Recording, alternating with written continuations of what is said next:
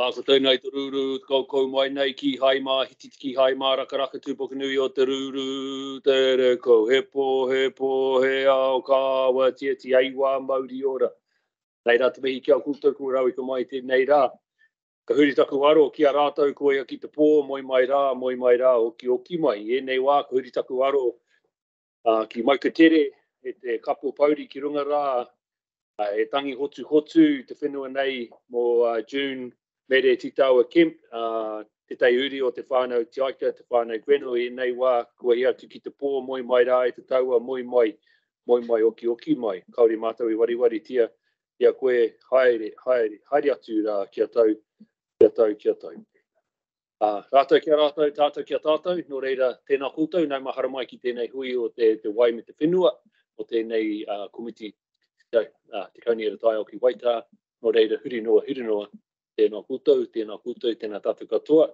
Welcome to the Water and Land Committee. Also, I'd like to acknowledge those online, especially Ted Howard from the Kaikoura CWMS, and also Aaron Harvey from the Waimakariri Zone Committee. I know others will be coming online closer to the meeting, and also today we'll have Ross Millichamp, Stephen McNally, and Mike Hickford coming along to regarding the Fish Stream Working Group. Otherwise, I'd like to open the meeting today and welcome once again tēnā koutou, tēnā tātou katoa. We have apologies.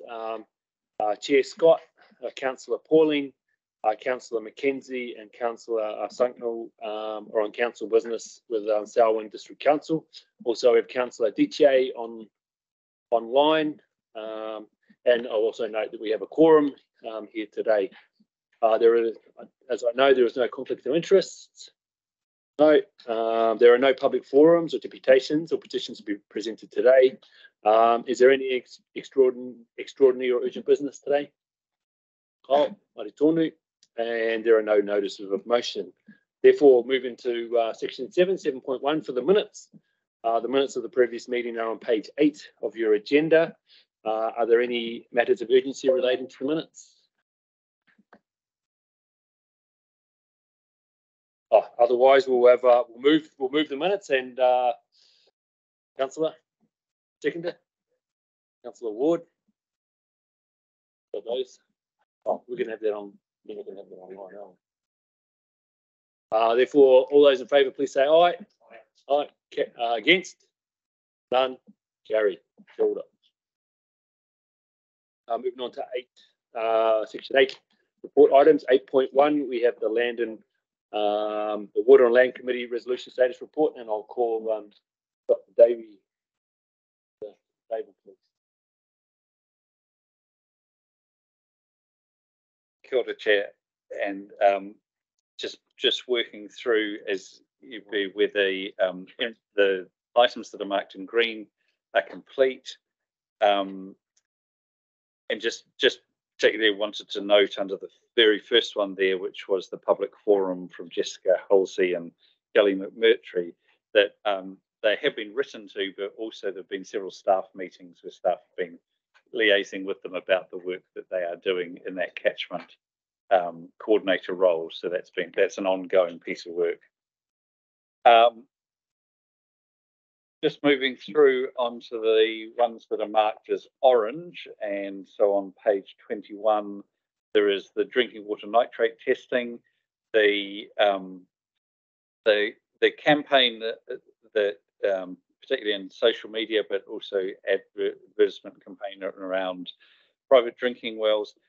Although it says it's ended on the 25th of August, that's the formal ending. It is still continuing, and I do know that I saw something on Facebook just yesterday, I think, so it is actually continuing on for a little bit longer, but that has been completed. The second part, which is requesting staff to talk to territorial authorities, to mana ora and zone committees, we have written to all of those, and we're just following up on what the responses are, so we'll be reporting back on that soon. And then the one that is on the following page, on page 22, which talks about the improved construction industry compliance around sediment in particular. So under 5.1, improved construction industry compliance with erosion and sediment control matters. I've got a report here that recent erosion and sediment control training have been well attended by industry, and we will continue to offer training to industry to improve the understanding around erosion and sediment control. We're also working with Christchurch City Council to address sediment from construction, and there have been a number of incidents of poor practice that have been raised with the City Council, and they've been followed up on. These have been followed up on by the City Council in improvement in practice, and we continue to look for improvements with CCC processes to improve management of the construction industry. So it is ongoing, and there have been several proactive steps taken, particularly around the training. And then under the final item on page 23 of the agenda, the endorsement around the funding. The endorsement for the utilisation of the action plan budget. We have received endorsement from Huranui District Council and from Te Runanga or Kaikoura. A response has not been received from Ngāi Tuahariri Runaka or Mahananui Kuratai Limited on behalf of the Runaka regarding this proposal. Consequently, what we have done is to focus the Braided River Birds flagship program on the Waiau Ufa River in 2022-23, given that this awa is within the rohi of Kaikoura Runaka. This approach doesn't lessen the project's implementation and has been conveyed to the project partners, such as the Department of Conservation, who are supportive of this approach for the 2023 Braided River birds nesting season. And we will be continuing to inquire with Ngāi Tuahariri through MKT Mahananui Kuratai Limited into the future. Councillor Korako. Kia ora, Tim. Just a point of clarification. So, and I'm talking about the endorsement. So you've got endorsement from the Huranui District Council and Te Runanga o Kaikoura. So does that only? So does this here actually? Is it situated on both sides of the Huranui River, the southern and the north, or is it just the northern side? The project itself you're referring to, the project was in the Huranui and in the Waiau Ufa. And what we're doing is we're concentrating the work in the Waiau Ufa, not in the Huranui.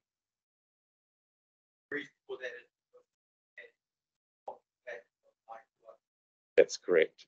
Yes.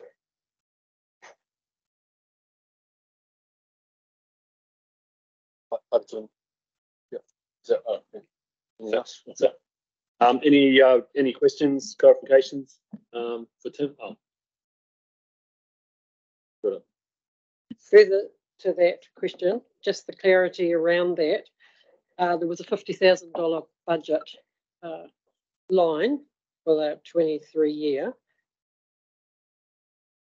I hear that it's been put into the Waiau Ufa, and if you're having ongoing discussions, have we allocated the whole lot, or has there been some funds set aside?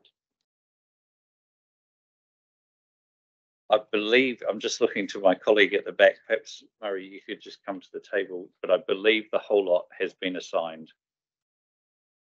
I've just checked that with Murray Griffin. Yes, that's correct.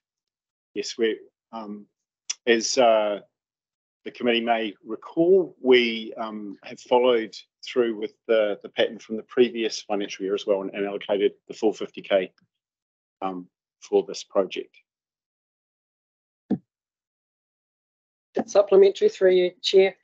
So then I'm just asking, does that mean that this recommendation is complete and that any ongoing discussions with Ngāi Tuahariri would be for a following year? Is that the feeling that I'm getting?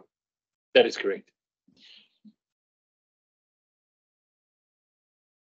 just a point of clarification again. You just said, so we're talking the 50,000, there is actually, that's the full use of that funding. Okay. Any other patai, Councillor Kurako? Happy with that? Anything else for Dr. Tim Davey on that one? Otherwise, I'll ask Tim to step away. Firstly, I'll put the motion and then there'll be opportunity for discussion. The recommendation is on page 16. And that is notes the status of the previous resolutions provided in the status of Water and Land Committee Resolutions Report, August 2023. It's up on the screen now. Do I have a mover? Councillor Mackay, seconder. Councillor East. Any discussion? None. All those in favour, please say aye. Aye. Against? None. Carried. Kia ora. Moving on to 8.2. The Northern Zone Committees. Can we please ask Murray to come to the table? We also have online, I think we have Ted. Ted, can you please turn on your microphone and camera, please? Greetings. I hope you can hear me. Kia ora, Ted. Kia ora, Ted. I'll just hand over to Murray to introduce the paper, please. Kia ora.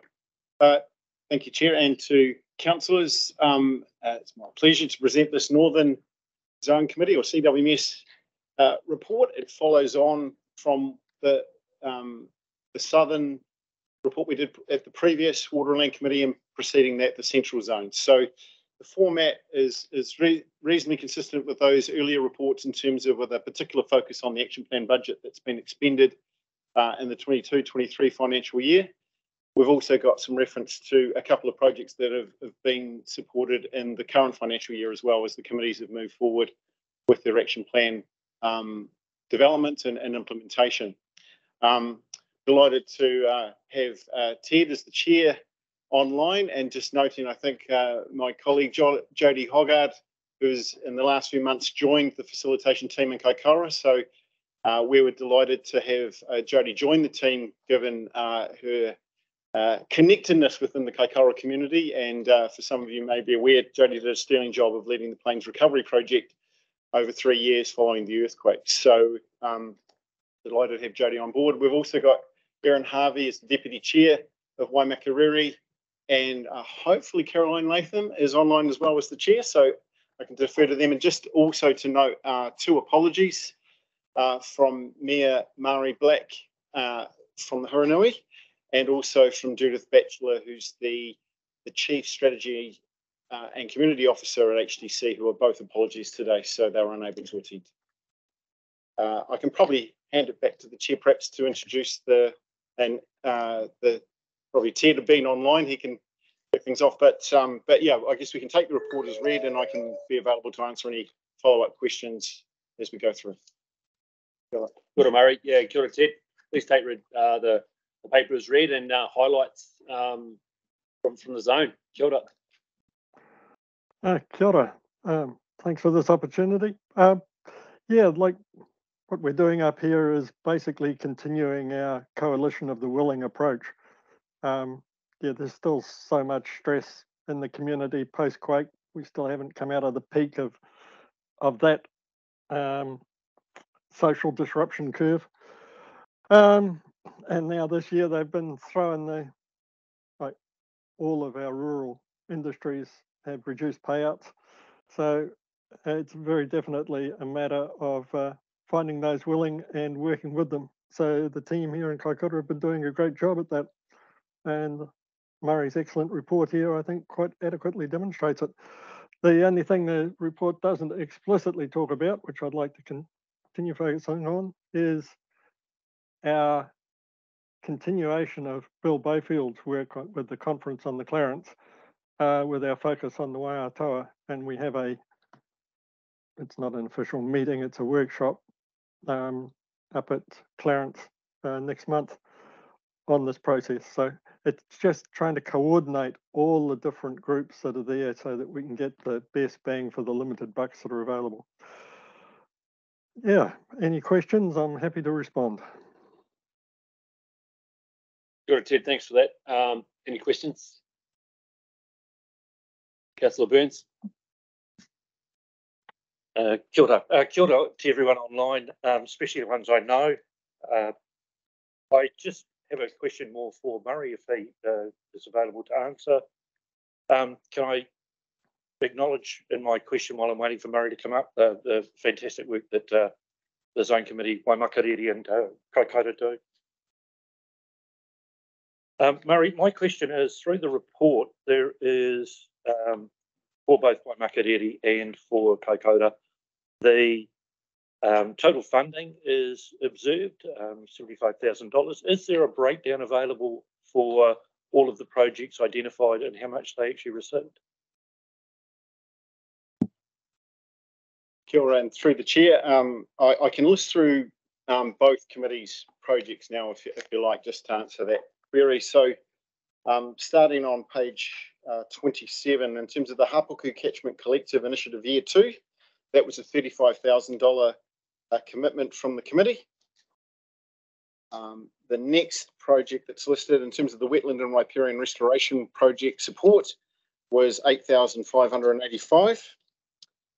The Waiatoa Clarence River Rafting Trapping Project was $4,415.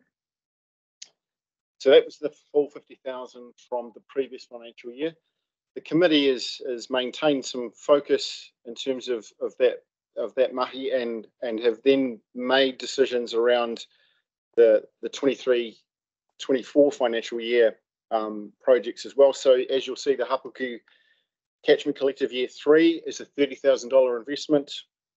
The Waiatoa Hapua Protection is a $25,000 commitment, and the Waikawa Beach Cleanup Sea Week Community Event is a $1,500 investment. And for the Waimakariri Committee, which is moving through to page 34 of the report, for the 2022-23 projects, the nesting area weed clearing by the Ashburton River Care Group is $5,000. The Saltwater Creek Wetland Restoration Project is a $15,600 investment. The water quality gap analysis being led by the Waimakariri Land Care Trust is $26,400. The environmental awards being set up by the committee's biodiversity working group in conjunction with the district council is a $3,000 project, and the one project that they've committed to from this financial year is the Rakahuri Estuary Shorebird Monitoring Project, again by the Rakahuri River Care Group. Follows on from what they did in 21-22, and it's a $9,000 project. Kia ora, Murray, thank you for that. Supplementary there, Councillor. Yeah, thank you for that. Yeah, brilliant. And can I just make a suggestion that if they're added to the next report, it's probably a lot easier than you to have to read them all out. Thank you. And again, I just want to acknowledge all of the work gone into those projects. Kia ora, Councillor Burns. Councillor Korako. Mihi atu kia koe te kai whakahaere, koutou rā, tēnā koutou katoa. Can I just first of all, kia ora to you, Ted, no korako here. I just want to acknowledge in your report, your first youth representative, Maia Kahu.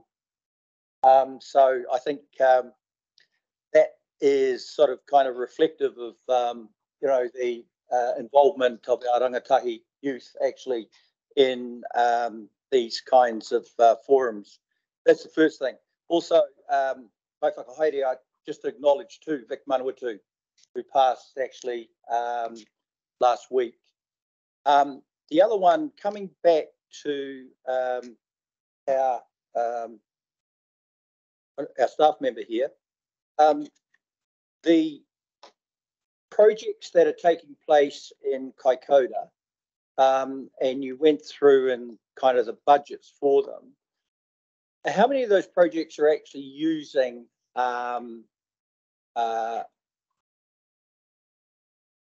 funds, to actually pay for staff to actually carry out those projects? How many are funded, through private? Is it private? Is it ECAN staff to actually be doing these projects? Are there any? Kia ora, just to answer that query through the chair, the budget's not going to staff time. We're fortunate to have Heath Melville and Kaikoura doing some great work in, I guess, overseeing and supporting the community, particularly around the Hapaku Catchment Collective to form. So that's I guess over the last 2 and into year 3 now, a formative catchment group and collective that's being supported through this action plan budget, but the budget itself's not being utilised by ECAN staff at all. It's being overseen as part of Heath's time. Take away the ECAN staff, but is there any other kind of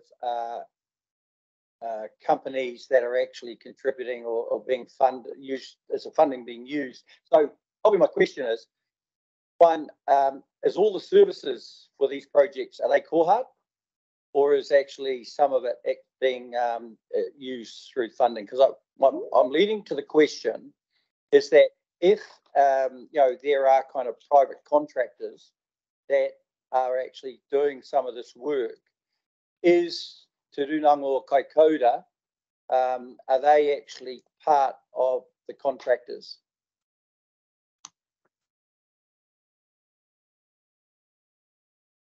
Through the chair, there are contractors being used. So I guess to clarify, a lot of the work that's gone on initially is weed clearance, and that within that, which has been identified by the landowners that are, I guess, forming that collective. And so, yeah, this contract work is being utilised over the 3 years.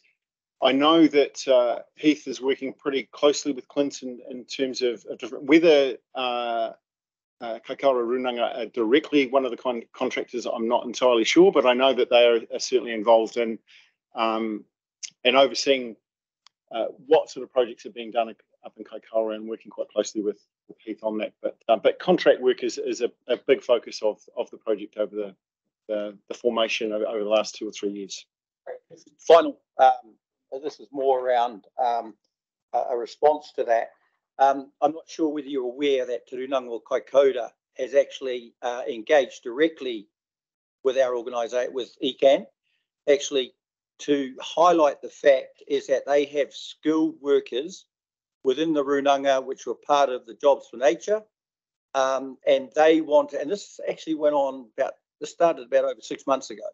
So we need to profile the fact if you're using private contractors, it may not be your call, but at least the fact is, if it is, and if it isn't, there's some area of influence that that there is put firmly in front of people to say there are rangatahi from Kaikoura, from Te Runanga Kaikoura, that actually are available to do that work. Kia ora.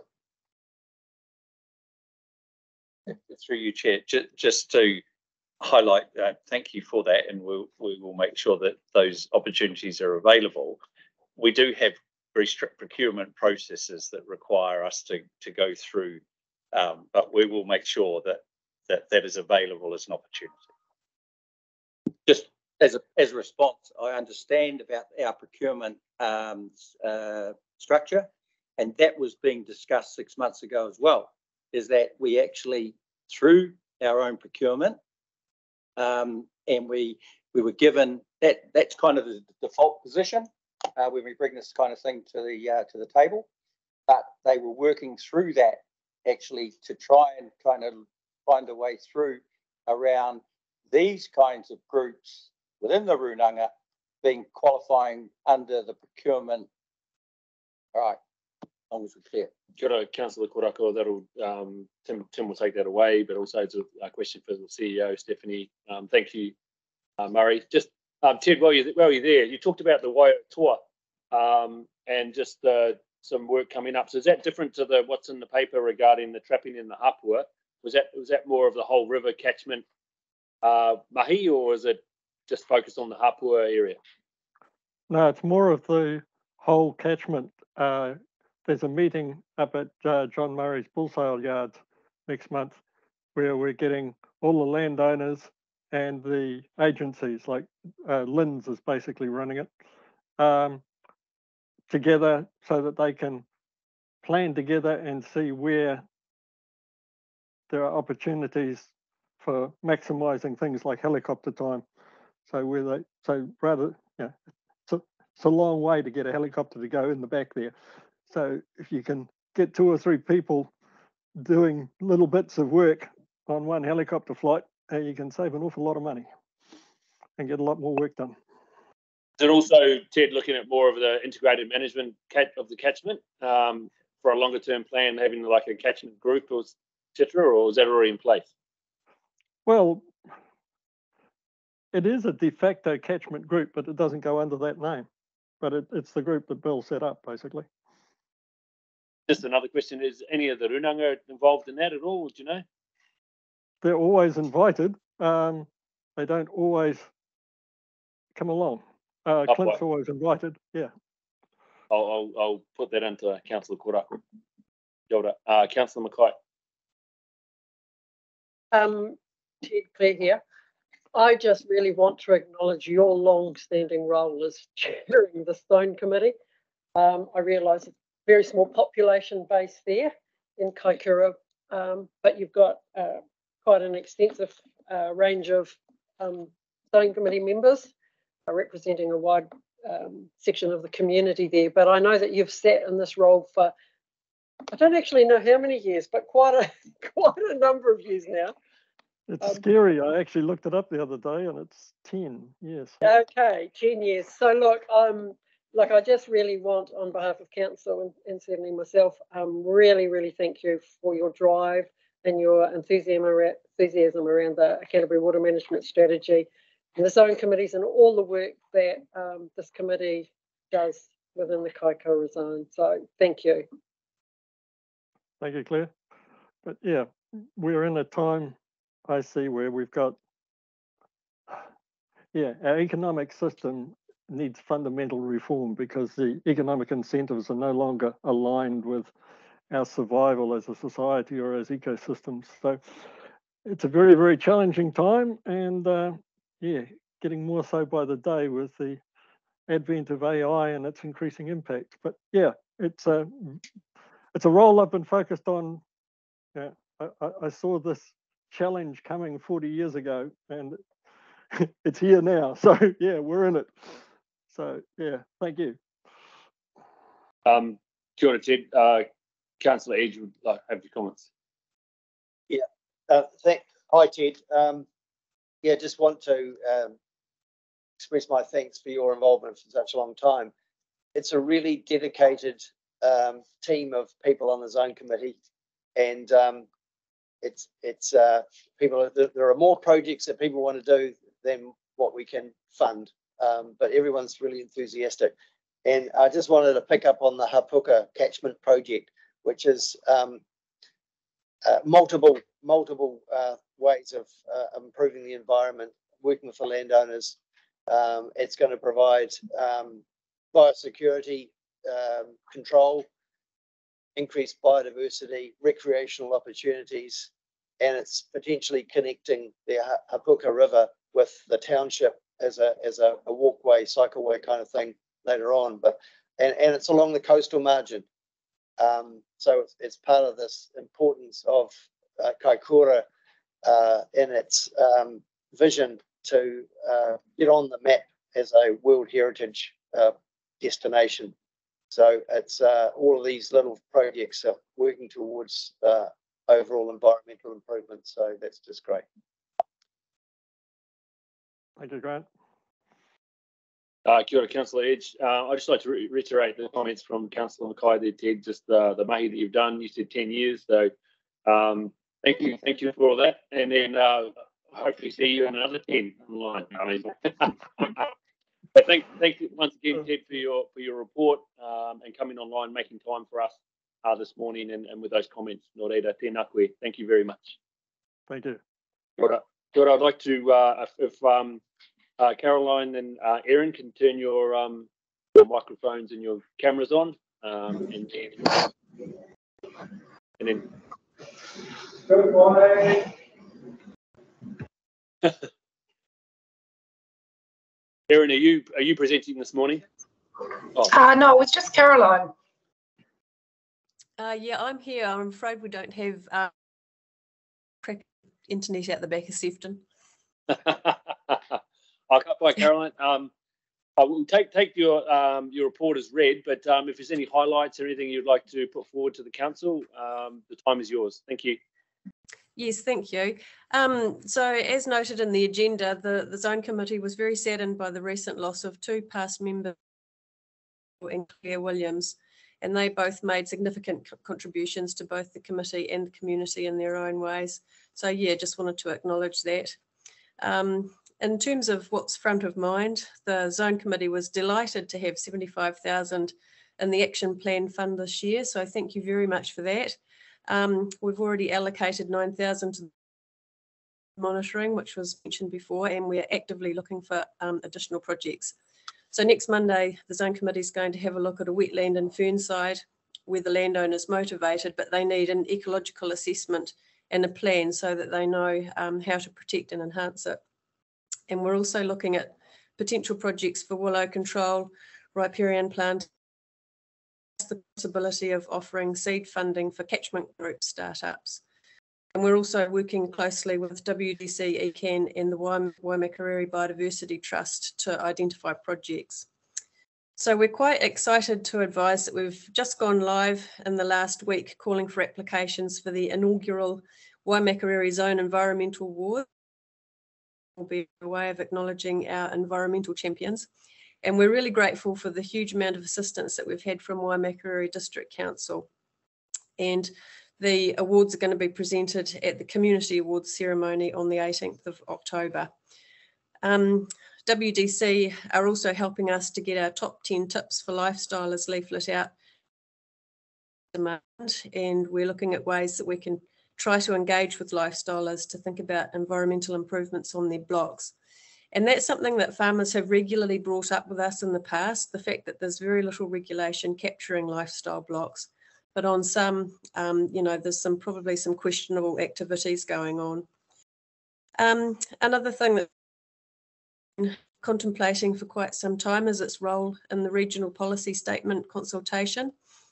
So we decided that if the Zone Committee does want to facilitate community engagement of some kind, then it will be more productive for us to do it in the second round of public consultation in October, November.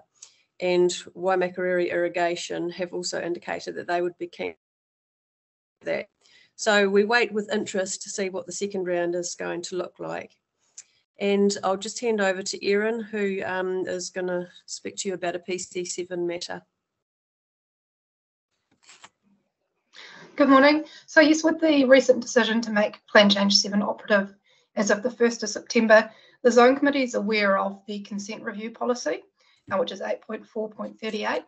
And so we just wanted to raise it with the council and like to be kept informed on the approach that's going to be taken to this and the likely timeframe. So that was all from me. Kia ora, thank you both.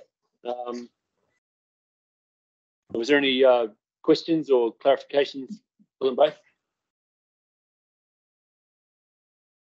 Well, I have a question. I'm really interested in the lifestyle block booklet that's been done, and I can see that having a relevance to the Zone Committee in Selwyn Waihora. And so I'm not sure if this is a question for you, Caroline, and thanks for your work on all of this, but maybe for staff, whether that's something that's being flagged to the other zone committees for whom it's relevant, and if we can use, is it so bespoke that it's very specifically for Waimakariri, or could it be shared around other zones? Thank you.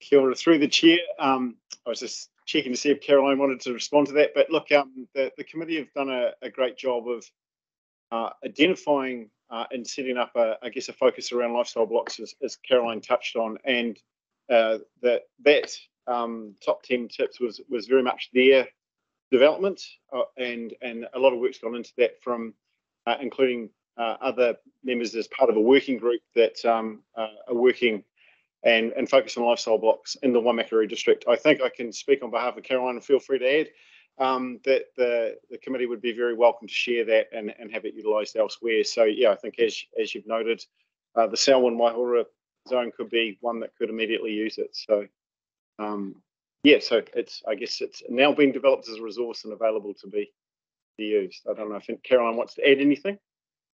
Thanks, Murray. Yeah, no, that's exactly true. And obviously Selwyn does have, similar to Waimakariri, a large number of lifestyle blocks. So anyone in any part of New Zealand who could use it or benefit from it, it's there to be used. I guess we've just been trialling, been thinking about how can we actually deliver this to lifestylers? How can we get them motivated to want to start thinking about these things? And I did hold a workshop recently, local catchment group, and it was a bit disappointing that, even with an established group like ours, we had the diehard members came along, but it was probably a bit of preaching to the converted. And so how do you actually motivate those lifestylers to want to come along and give you an hour and a half or 2 hours of their time to get the mindset, and perhaps what for some of them will be a new way of looking at their block of land. So yeah, that's a work in progress anyway. So just to comment on that, Caroline, that'd be really interesting if we perhaps take it to our zone and then maybe share notes and share learning and see if we can do something and see if we get a different take up, or if we get any good top tips that come from our sharing, then we can all learn together. That's great. Thank you. Thank you. Kia ora, Erin. It's Yang Cramwell here, the chair. I must apologise. I missed your comment regarding PC7 and the question. Can you please repeat it again? Yeah, not a problem. So the Zone Committee is just aware of the consent review policy that becomes operative in Plan Change 7. So we just wanted to be kept informed of how the council was going to approach that review process and the likely timeframes that they were going to do those in.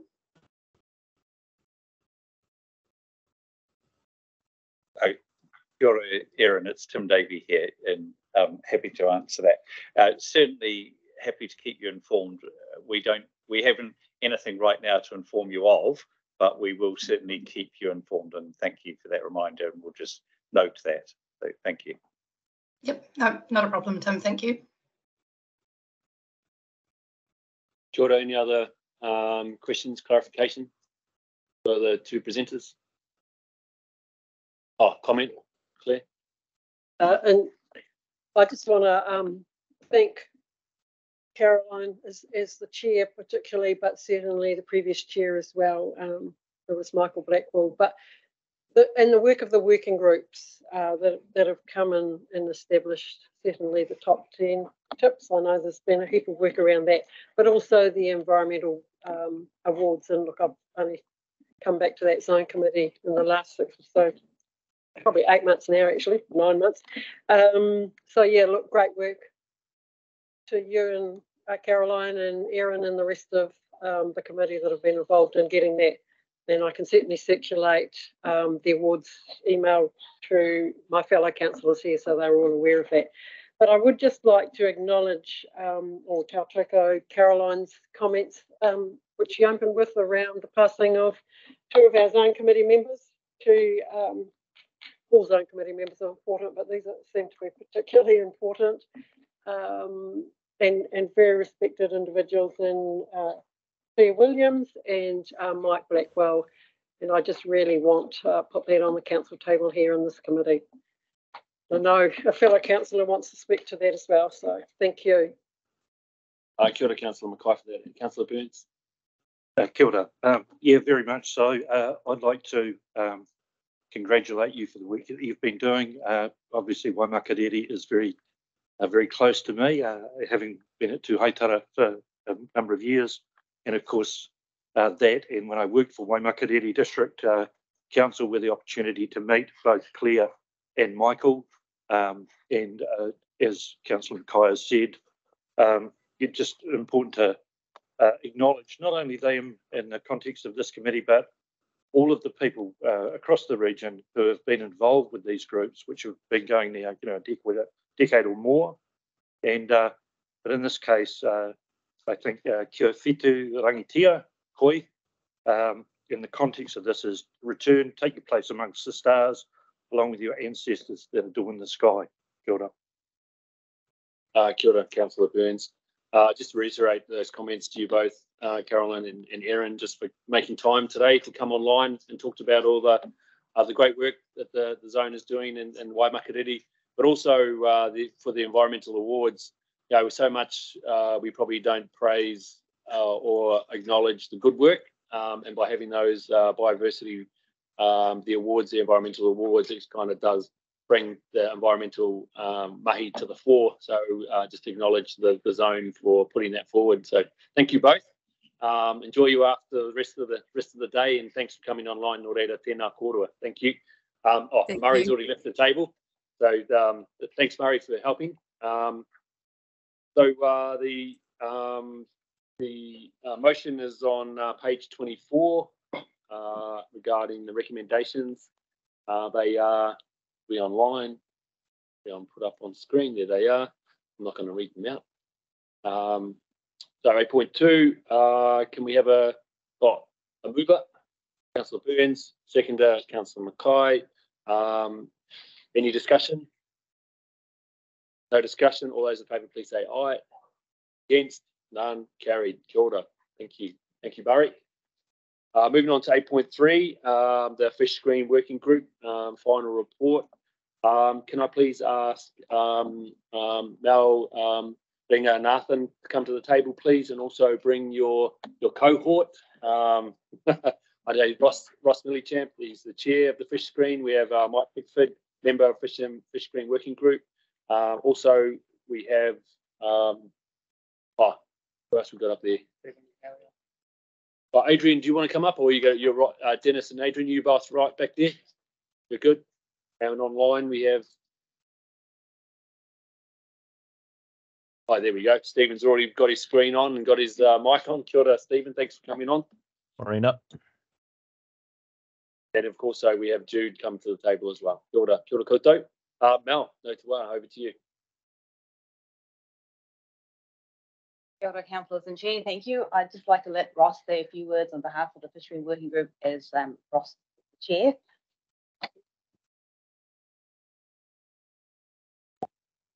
Kia ora, everyone. As Mel said, you're going to hear briefly from three of us today. Myself, who was the chair, you're going to hear from Mike from NIWA and Stephen from Irrigation New Zealand. You've got a report in your council meeting papers that sort of summarises the end of the current working Fish Screen Technical Working Group process, and I'm just going to speak briefly to how we got to that point, and then talk briefly about the future.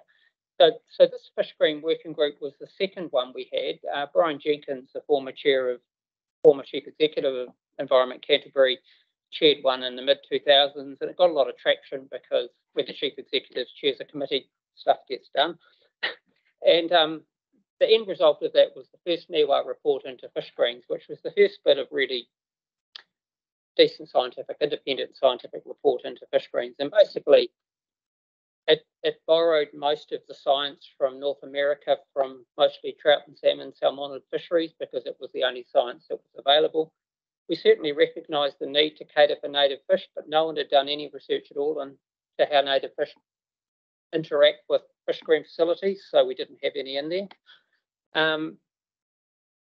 That report then morphed itself into your Schedule 2 of your Land and Water, something or other plan, which is now the rules which fish screens are consented under. But to be fair, not much happened in the field after that. Basic case, great plan, not much happening in the field. In about 2018, Irrigation New Zealand asked for the Fish Screen Technical Working Group to be reformed. Their members were saying it's really hard to build a compliant fish screen with what we know now. So we got one of the real benefits of having an independent group was we're able to get some funding from MPI to look into some technical stuff, which Mike will talk about in relation to how to fill some of the information gaps about how fish interact with fish screens. Got to be upfront here, the native fish knowledge is still woeful. It's slightly better than it was, but I think Mike would acknowledge if you really want to get on top of native fish, there's more work needed to be done. And in a way, one of the good things about an independent technical group as we can. We were able to levy funds that perhaps it would be harder for ECAN to levy as a council organisation. So Michael talked to his report, but basically one of the things we found was that engineers are rubbish at designing fish screens, and that's not a criticism of engineers. Basically, engineers and biologists need to be involved together right at the start. If a biologist tries to apply their information or their knowledge once the location and the screen design is underway, it's almost impossible to come back from that. So we're lobbying for getting biologists and engineers working collaboratively together right at the get-go, and that's one of the faults I think we've identified up till now. One of the really good things about the Fish Screen Working Group is it's got all of the parties who could potentially be lobbying and complaining and going public. It's kept them busy on a process, but now that that process is coming to an end, there is a risk that those people, because I hate to say it, but the process has identified a heap of information gaps and has probably identified that the infrastructure out there is actually worse than people might have thought.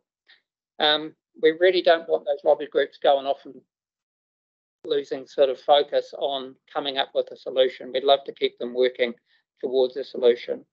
The other slight difference in the second round of the second NIWA report was we had a little bit more national context. We had particularly buy-in from Otago Regional Council, and we really think for this to work, it has to be more than just Canterbury, because Canterbury's, admittedly, most of the water is taken here, but volume of water isn't the only thing. You can get a bit sort of hoodwinked by litres or cumex versus number of takes, and so we'd love to see the process rolled out a bit more nationally, and I don't know that ECAN alone can do that.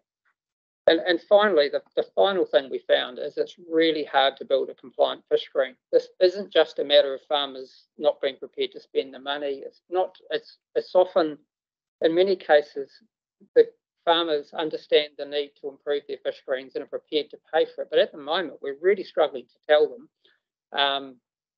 what they should build, especially in some locations. Our alpine rivers are particularly volatile and nasty places to build expensive infrastructure. And we've certainly in the time that I've been involved in this recent fish screen working group, we've made quite a lot of progress. We have now got a few compliant fish screens, but man, there's some work yet to be done. And the final warning is that you're about to start or currently started a great heap of consent renewals around water, and the fish screens are going to be they're going to be really hard, but they're going to be one of the hardest elements of reconsenting an existing take, because in some locations we simply don't know how to resolve it without moving a location or joining up takes into shared facilities and things. So there's a lot of work coming, and we don't know all the answers, and we'd love to continue the work. So that's a summary from me, and I guess I'll pass over to Mike. Morning. I believe you all seen a copy of that. I appreciate it's a large document, the guidance document that we produced at the end of the Fish Screen Working Group's tenure. And so what I wanted to do today was just a quick summary of that, just to step you through some of the high points and highlights. So very simply, screens at water intake facilities ensure that fish aren't damaged or removed from the rivers that they're already in. New Zealand's got a relatively unique problem here because most of our native freshwater fish are migratory and small. So species like whitebait are likely to encounter a fish screen or a water intake at multiple times during their life history. They'll encounter it as they go out to sea as small larvae, and they'll encounter it again when they come back in from the sea as a whitebait or as a juvenile fish. So they are more likely to interact with a fish screening facility, of which the fish screen part is only but a part. Most of our freshwater fish species are poor swimmers and bottom dwellers. They survive in our very steep and fast-flowing streams by sheltering amongst the stones on the bottom. And so many of the early fish screens that we adapted and adopted here in New Zealand were developed overseas, particularly in North America, for salmonids, for trout and for salmon, that are fish that spend most of their life in the middle of the water column. They are strong swimmers. So we have native fish that are very different to that. They live on the bottom and they are not particularly strong swimmers. And they have behavioural nuances, which mean they're much more likely to encounter and to interact with the fish screen. So it's not a hard to stop a fish going into a water intake. It's just a filter that we put over a pipe. The problem is it's much harder to design a fish screening facility that can extract a large volume of water and screen it in such a way that it doesn't trap fish against the screen, and that it can do this across a range of fish sizes, a range of fish species, and of course across a range of flows in the waterway that it's extracting water from. So one of the key messages that came out of the report is that any screen and any fish screen facility has to be site specific. It is designed for the particular waterway, the particular take that is occurring there, and the particular suite of fish species that are moving past at the times of year that the water take is operating. So the Fish Screen Working Group developed some good practice guidelines to help with this design and help people that are designing and applying for consents. There are 8 criteria, which I'll just quickly go over, which was basically to do with the location of the screen, the gap openings in the fish screen, and broadly that is not only just the mesh size, but also the various main parts of the screen, the joins, the gaps, the bits that need to keep fish out of the intake. Through screen velocity in terms of how the water is approaching the screen, sweep velocity to make sure that most fish are swept away from the screen before having any interaction with the physical part of the screen. A fish bypass to make sure that the fish that are rejected by the fish screen then return back to the environment that they came from in the first instance, making sure that that bypass is connected in the right way so that fish are not encountering further predation from other species that are waiting in that bypass ready to eat them as they come past. Ensuring good upstream fish passage past these bypasses. Obviously a large volume of water moving past the screen and then going out through a bypass appears to a fish coming upstream as just a tributary coming in. So we need to make sure that any fish entering that bypass can also get back out of it. And also some guidance about the operations and maintenance of these fish screens so that they are truly effective throughout the year and throughout whatever take is being used. So it's not always possible to satisfy each and every one of those report emphasise that nothing is balanced design. Some criteria can't be satisfied completely. There's a need to reinforce and strengthen other factors if some are weak. So the working group also defines and develops an online guidance tool to provide a very structured process to assist landowners and consultants to identify and select a preferred location and an appropriate fish screen type when they're looking to install and to give an applicant some confidence that what they were choosing was a design that would be appropriate for their particular instance. So again, as Ross said, I just want to emphasise that there's still plenty of work to be done in this area.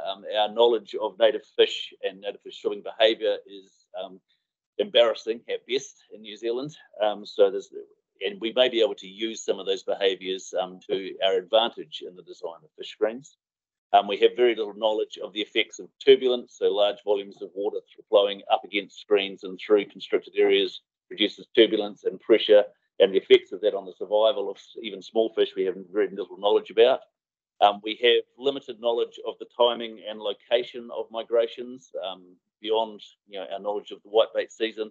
We really don't have a lot of detailed knowledge around the country about when fish are coming and going into our rivers. We need to refine our guidance tool that we've developed to better incorporate some of the new knowledge around the characteristics of these developing and novel screen types. We need to engage and disseminate this information. It's all very well to have a beautiful report with a NIWA watermark on it, but it's actually got to go somewhere and people need to find it. So we need to make sure that this information is available freely to people that are considering or need to update their takes. We need better industry training and upskilling to make sure that the consultants have the skills to design a good take. And also we need to make sure that there is an opportunity for innovation and alternative designs to come through and provide testing and advice on that. Thank you. Kia ora. Mike, is Stephen, are you having a few comments? Yes. Kia ora tātou. Yes, look, I want to acknowledge the efforts of the Fish Green Working Group and the fact that it was a group of people that may not have ordinarily sat around the table comfortably.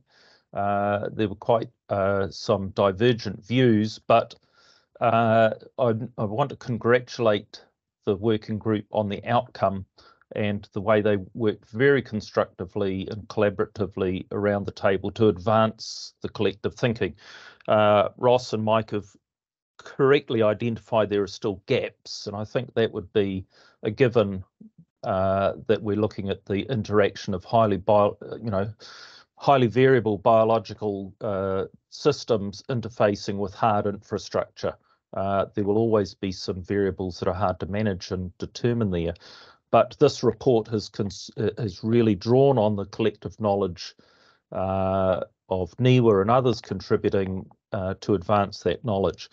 The output that's being referred to is available. It is hosted on the Irrigation New Zealand website. So it is available to those looking for it. And we are conscious that we need to make that readily searchable for those looking for it. And along with the final report, there's a substantial list of all the background materials and preliminary research and even videos that came out of this trial work. So there's a huge body of knowledge that is searchable and accessible. And I guess the opportunity now is to build on all of that good work. Irrigation New Zealand certainly supports an alternative advisory group approach in terms of the what comes next. And for that group to be focused on using that advanced knowledge and the tools that were developed and working with the likes of ECAN and, as correctly pointed out, other regional councils on a national basis to implement that good knowledge through a consistent design, consenting and construction process, while recognising that there are still some knowledge gaps. And the function of any future group may also need to consider how knowledge gaps are addressed through additional project work. But look, that's what I wanted to contribute, and primarily to congratulate the Fish Green Working Group on the progress to date. Kia ora, thank you, Stephen. Mel, is there anything else? Thanks, Chair. Kia ora, councillors again. I'd just like to have a couple of additional points in addition to what Ross and the Fish Green Working Group members have said. So basically, although the Fish Green Working Group has identified the need for further work, this work would be done by a new technical advisory group. But this new technical advisory group will also need to consider the membership of mana whenua representatives, which is currently missing from the existing Fish Green Working Group, and feedback from members and the results of the review from Environment Canterbury support such a technical working group being formed, but realizing that it can only be effective if it has a clear role and purpose to support a resourced program at work at Environment Canterbury. And councillors will note that in the paper we've added in the recommendation to for staff to assess the requirements of a fish green program, including the role of an external advisory group. However, prior to forming a new technical working group, we're coming to you, councillors, to request that the current Fish Green Working Group be discharged. And as the regional committee is not meeting, the decision to discharge the Fish Green Working Group is being sought from you as the Land, Water and Land Committee. Thank you. Mel, Judith, anything? No? Kapai. Open up for questions, discussions, clarification. Councillor Korako and Councillor Burns. Tēnā koutou. Just the highlighting the fact about the mana whenua representative. So when did that process start? So the current process started in 2018, and we've had intermittent involvement from the name of the chap from Dunedin, Matt. Sorry? Anyway, we've had intermittent. It's not been. Sorry, Matt. Thank you. And we've had other people come and go, but to be, and we certainly had a standing invitation. But to be fair, the point at which we start rolling out the science into the field is the real point where local iwi contribution is going to be really important. Up until now, it has largely been Niwa doing stuff in fish tanks in a laboratory. The Arawhenua people were involved we were involved in attempting to build a compliant fish screen on the Awakino, and they got heavily involved in that. That's my understanding. But no, certainly that's a weak point of the current group, and we'd love a new group to embrace that better. A supplementary question. So this has been this 2018, and I see point 4 that you've actually identified. But I mean, are you aware of the different phases of Ngāi Tahu? Because you're actually quoting in here Te Runanga o Ngāi Tahu, and then Ngā Papatipu. So are you at a point now, because there's, when you look at the Ngāi Tahu Rohe, with 18 Papatipu Runanga, and each one has their own, are quite individual. So what are you actually looking for? Are you looking for someone to represent the collective, or are you looking for someone, a runanga that could actually lead it, which would be very difficult? Yeah, I got to get some kind of sense, because what you're saying is that you haven't got mana whenua representation. You aspire to have that, but what do you want? Through the chair, we haven't got that far.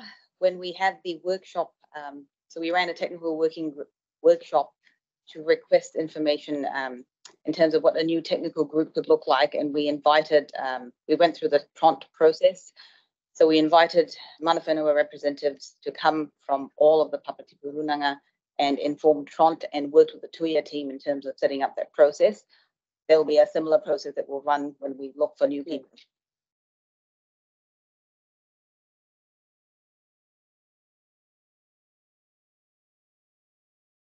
Sure, thanks, Mr. Chair.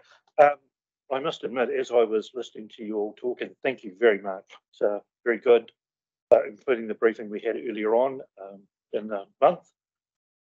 My questions relate to, as you were going through, I almost thought this needed a bit of a change in terms of reference rather than starting another group, given the fact that you have identified so many things that occurred. Having said that, I thought it was wrapped up very nicely at the end there, and thank you very much for that.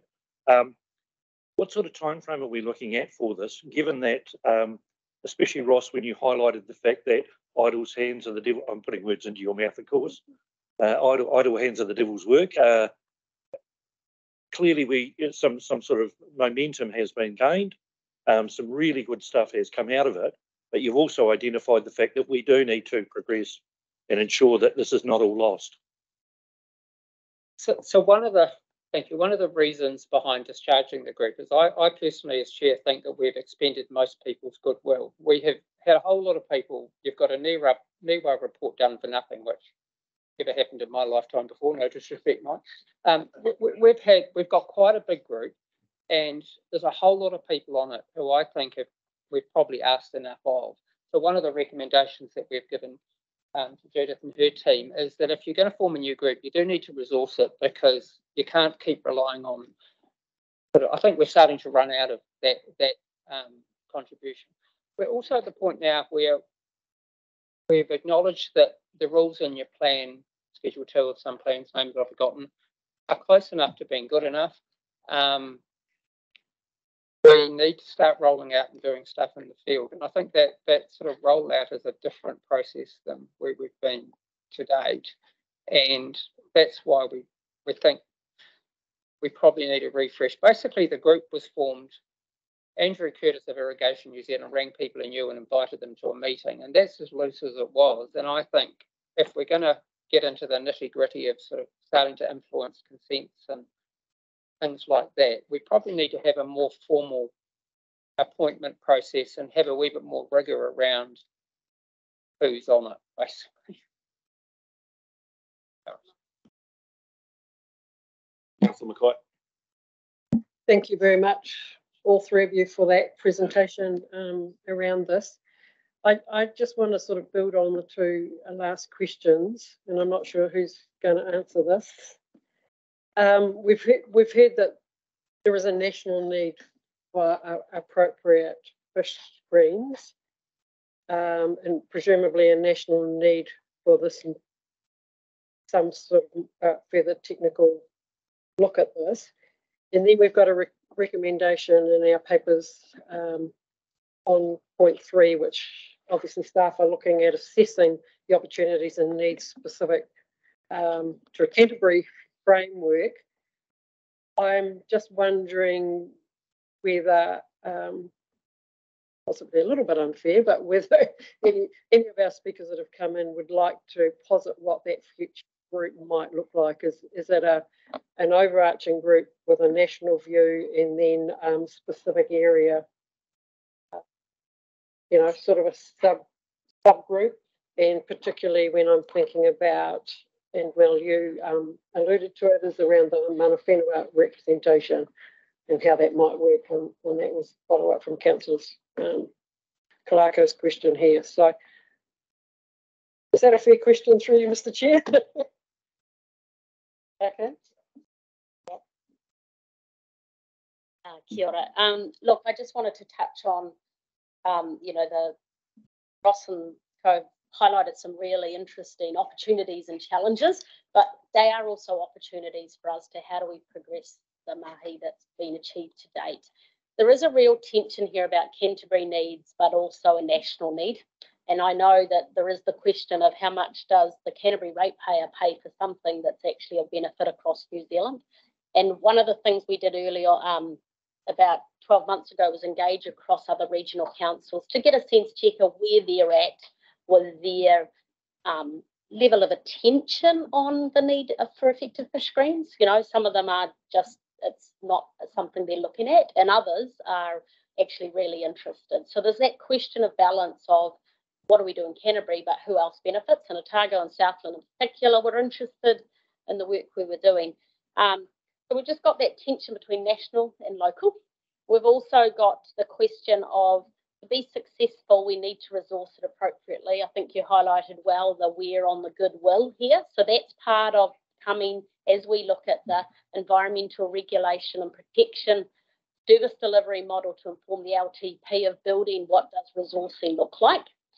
But just to be resourced but not have clarity about how the programs or the role fits in and what's expected, it needs to be partnered with that. And that's the piece that the staff are looking at, recognising there's, a future plan, there's current consent. And I just wanted to highlight one thing, which is the work we're currently doing, both consenting and compliance around fish screens when they come up. The staff need to reach out for technical advice. They do that. Okay, so that isn't reliant on this group. This group was about doing something more collaborative and more, if you like. So that's the bit we're working through. I think we can loop back in a couple of months around where we're getting to, but it wouldn't, if that's useful, either through the LTP discussions or through this committee,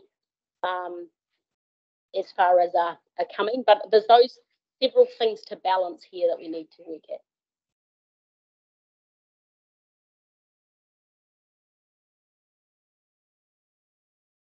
I just posed the question to you then, do you think a kind of a national strategy is too big a bite?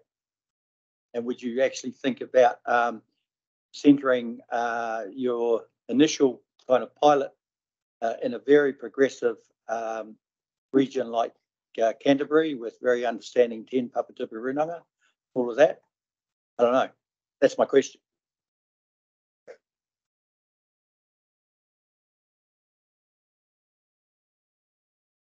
I think that the problems in Canterbury probably encompass most of the other problems around the countryside. So I don't think that we have too many unique problems outside of Canterbury which aren't dealt with in Canterbury.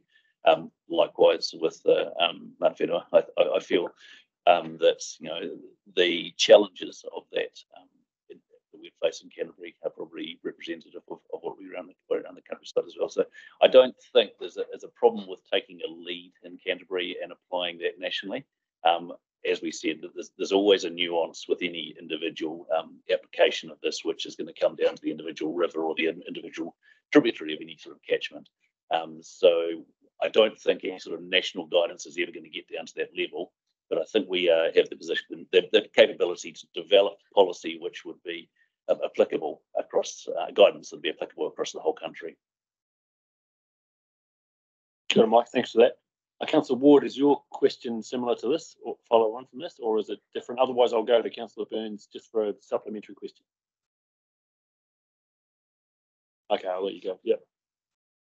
Yeah, firstly, I'd just like to congratulate you on your report. And I mean, I do echo the fact that this could be rolled out nationally. I mean, having been an irrigator for far too long, I know, lots of streams and rivers do have different characteristics and different issues. And just one question, in the past have been, our screens on our farm have been audited. Is that process still being done, or is that ceased? What's happening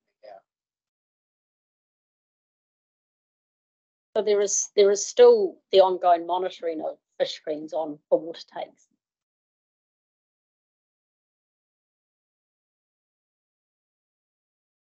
Thank you, Mr. Chair. I'll just go back a bit.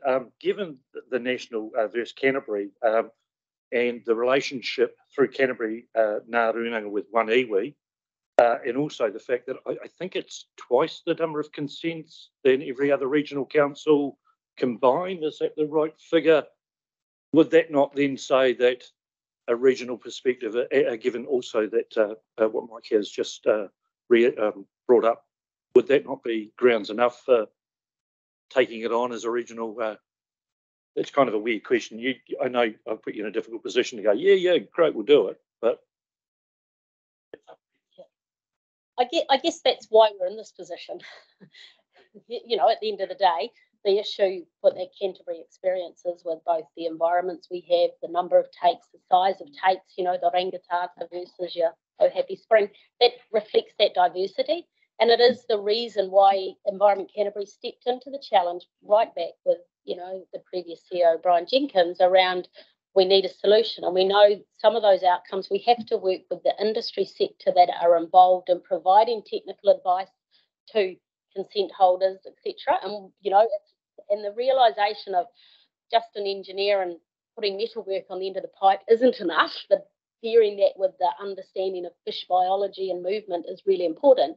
And that, that's not a skill set you find easily. So there's been this real challenge to come through. And I think that's exactly why ECAN is at the front edge of this as the regional council holding the space. And that's why I reached out to the colleagues, because I'm also going, well, if you're going to get benefit out of this at other regional councils, what's the opportunity to work together if they're going to, get benefit as well for their communities and their hours? Yeah. Kia ora, Judith. Thank you for that. Stephen, I see your hand up. Thank you, Chair. Look, I think Judith might have actually summarised what I was about to say. As a national body, Irrigation New Zealand certainly sees the opportunity for applying this knowledge nationally. There were, of course, other organisations part of that Fish Green Working Group who are also national bodies and representative of interests across a number of our rivers and the different morphologies that those take. And this is certainly something that our organisation raises in Wellington. I'm speaking to you from Wellington today when we're interacting with the likes of Ministry for Environment and Ministry for Primary Industries and MB and any one of the other government agencies that has a hand in freshwater management and biodiversity protection. So, but it's almost a careful what you wish for. Some of those things move incredibly slow. I think the opportunity is that Canterbury does have by far the majority of fish screens compared to the total number nationally. And so Canterbury is certainly leading the pack in terms of knowledge and issues here.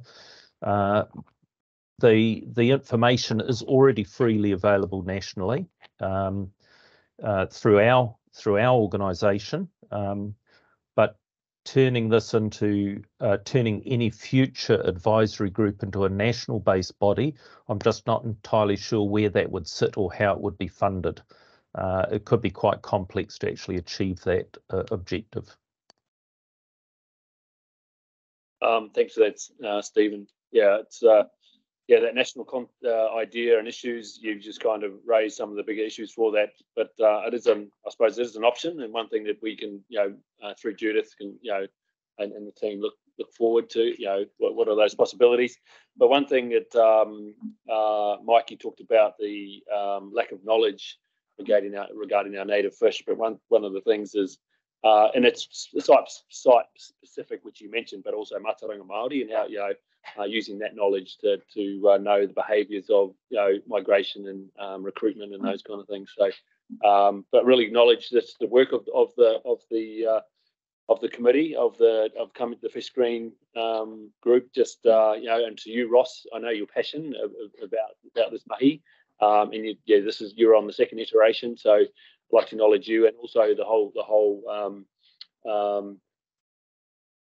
whole team. As you said, there was a lot of, Stephen said, a lot of group, different people coming together, and through their collaboration and working together, managed to actually come out with some good outcomes. So even though this I suppose as one door closes, another one will open. And on that note, I'll hand over to Vicky, Councillor Southwood.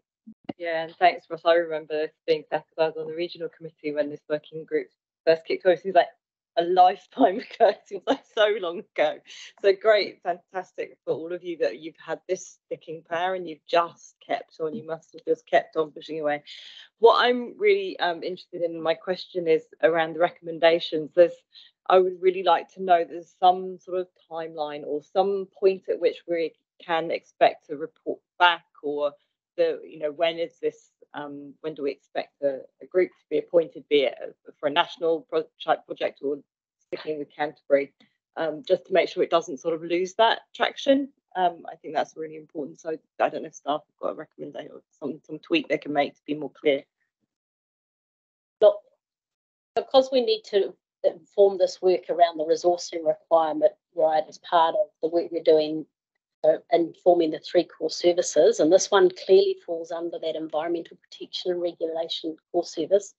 I think we can commit to give an update in about 3 months, so towards the end of the year, about where things are at. Now, whether that's we've got to the point there to say, yes, there's a committee and it will start this date, I don't know. We need to do that work. And I mean, the intent is to keep these guys informed about that piece of work as well. We made that commitment at the workshop we held, that because they're really keen to make sure we've got that momentum, and hold us to account, just like you do as well. So I think that's the best I can do at this stage about an update on progress and what it's looking like. Yeah. But I think we have a late November Water and Land Committee meeting. So that could be what we aim for. That would be 3 months. Judith, this also process work moving forward, we kind of built into the LTP and finance and those kind of issues as well. Yeah, so if we got to a point where we decided we wanted it, we resolved, we'll have to build in the what will it cost as part of the LTP discussions that will then be out for consultation, and so it'll be it's essentially priming the finances up for the next financial year. I guess the other question we've got is I just wanted to highlight again that if in the meantime we've got technical questions, staff will be reaching out and securing those, and we'll keep the guys informed around that progress. Supplementary, Councillor Southwood. Well, just because this is something that will feed into the long-term plan, again, should there be something, so great, yes, it would be good to maybe note that it's to come back in the November Land and Water Committee. But I just wonder if it should also be something that identifies that it's work in progress, to be that the funding required will be brought to us to consider in the long-term plan budget. So again, it's it gives a timeline. Yeah, but it's the recommendation part, I think, that which is a sort of recurring theme that we're having around our table at the moment, but making sure it's actually pinpointed and that we can keep it on our radar and not sort of let it drop away. Yeah, Councillor Southworth, it'll be part of recommendation 3, it'll be in our status report. So it'll come up in November, and as Judith already mentioned, that we'll get a supplementary discussion on for the November meeting. So it'll show up in that status report and be an ongoing process. Councillor Korako. Maybe this is too leading a question, but ballpark, how much?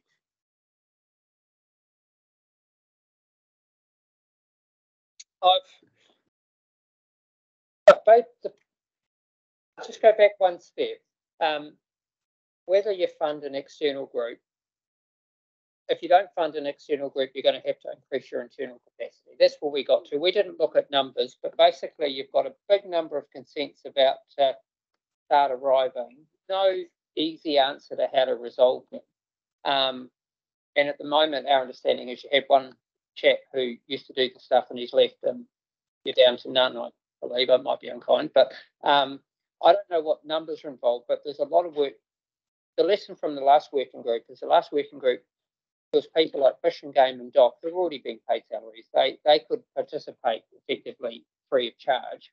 One of the reasons we didn't get Mana Whenua involved is because it's unreasonable to ask for assistance if you can't pay for it, and we didn't have a budget. So that's one element of it that whether it's done by an external group or whether it's done internally, it's going to cost some money. I don't know how much money is involved, but Inherently, unfortunately, it's going to be the bottom line, because you can go along that thing, money talks and the rest of it, what? Okay. So it was just a question, because at the end of the day, we do all this thinking, we do all these papers, we do all this, but then it's actually about the bottom line in the end. Okay. Sorry. Have you finished? Komutu? Kapai.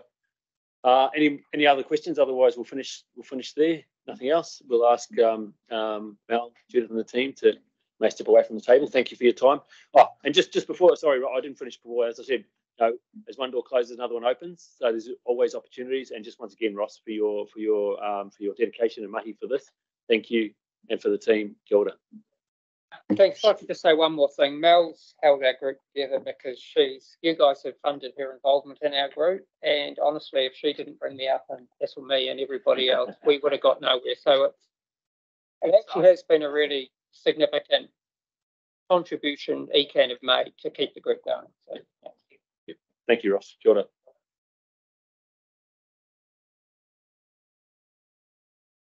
Kia ora tātou. There, the motion there is on the screen. Put the motion in the opportunity for discussion. It's on page 41 if you're not too sure, that the Wood and Land Committee receives an update, which we have from the CWMS and the SWG recent work discharge, the Fish Screen Working Group, and number 3, request Environment Canterbury staff listens the opportunities and needs associated with a program of work relating to fish screen facilities, including the opportunities of the contribution of an external group. Is there a mover? Councillor Ward, seconder. Councillor Southworth. I was going to ask, do we need to incorporate into that there will be a report back in November at the November Water and Land Committee in that? So, yeah. So unless I can't remember quite the process here. Yeah. So I can't second it, can I? I'll have it second. So I would like to suggest, based on the information we had at the table, that we extend with that magic word that just popped up there. And provide an update to it. Yeah, perfect. Move an amendment. So I'd like to move that amendment. Thank you. Maybe copy number 3.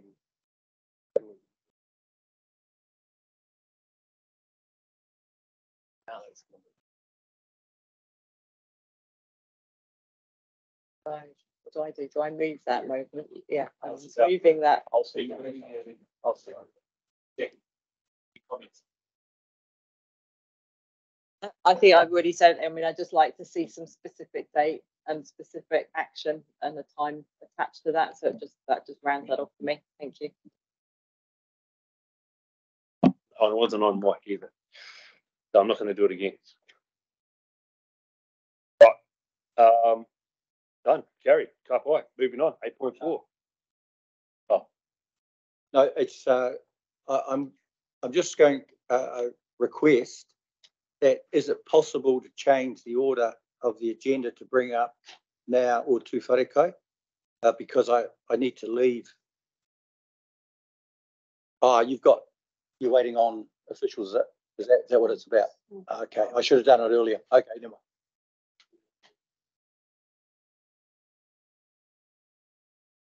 Yeah, we could just fly through this one. Okay, cool.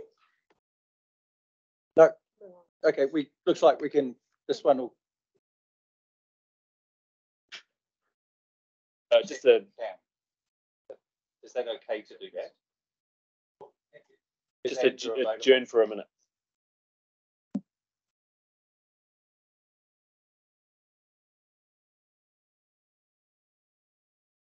I'll come back to it.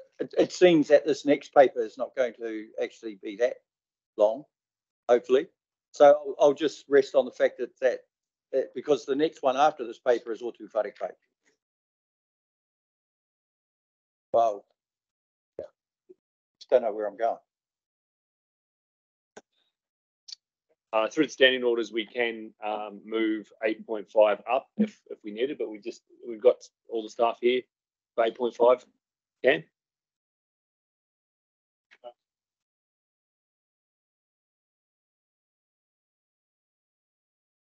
When that it withdraw? I'm withdrawing now, seeing that my Te Atiawa colleague has reminded me about my responsibility.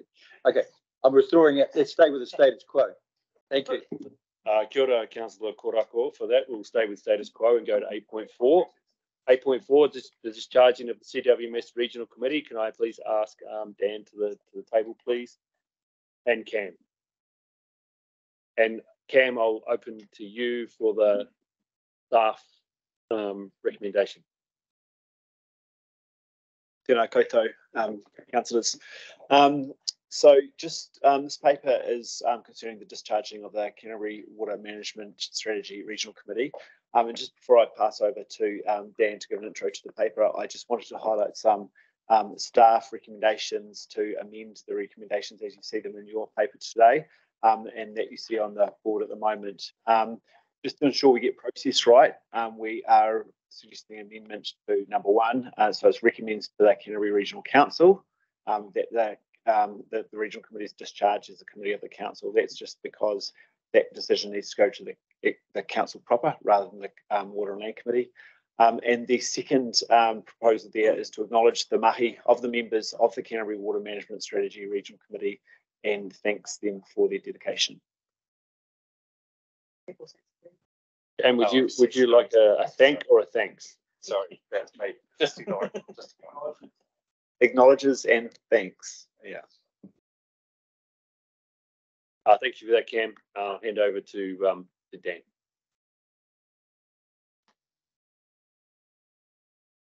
Thank you, Chair. The CWMS Regional Committee has been part of the CWMS since about 2010. And it is a committee of the Regional Council, and it hasn't really met formally since 2021 due to an incomplete membership. And over the past decade, it has provided support for staff to report independently on the Canterbury Water Management Strategy targets and provide advice on some of the areas of work that we were undertaking. To a certain degree, the principles and priorities of the CWMS have been eclipsed a little bit by the National Policy Statement for Freshwater Management, which has meant we've had to really look at some of the institutional structures that go towards supporting discussions on the CWMS and on freshwater management. And in that way, and the way the policy is sort of framed, it's meant we're kind of having to take a look at how we have those discussions with our community and the degree to which we can continue to have a regional committee represent that. So in response to the changes that are happening nationally in the freshwater management policy, and with the challenges of formulating a committee that could represent those discussions locally, we decided to recommend a discharging of the regional committee. We have already reconfigured this committee in 2021 to move from, I guess, a decade of having discussions about the values of water and what we should do around freshwater, towards more around focusing on implementation and still maintaining around on the terms of reference for the regional committee, a focus on providing advice and keeping an independent view on those targets. As part of that, we looked to reshape the membership. We went from some 32 members down to about 7 or 8, and with a focus on including mana whenua membership as well.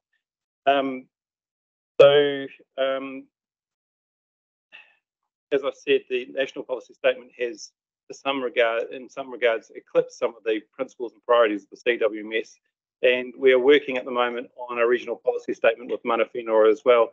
So, to some extent, having a regional committee with that level of representation and a group that's also governing the regional policy statement was kind of duplication. And so, in this context, we've decided that it's best to recommend a discharge of the regional committee for the moment.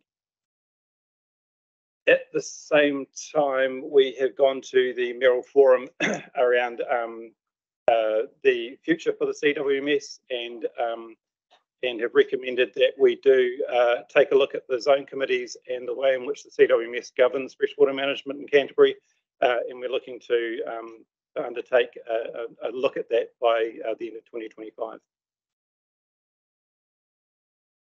Kia ora, Dan. Thank you for that. Any questions, clarification?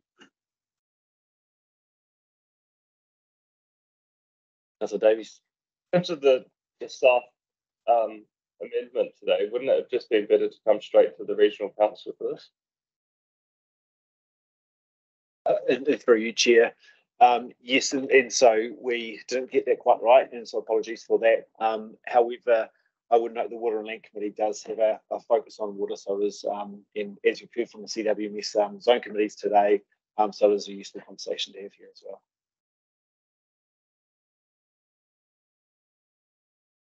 Did I just hear you right in saying that you're not going to start looking at the structure of the zone committees until 2025?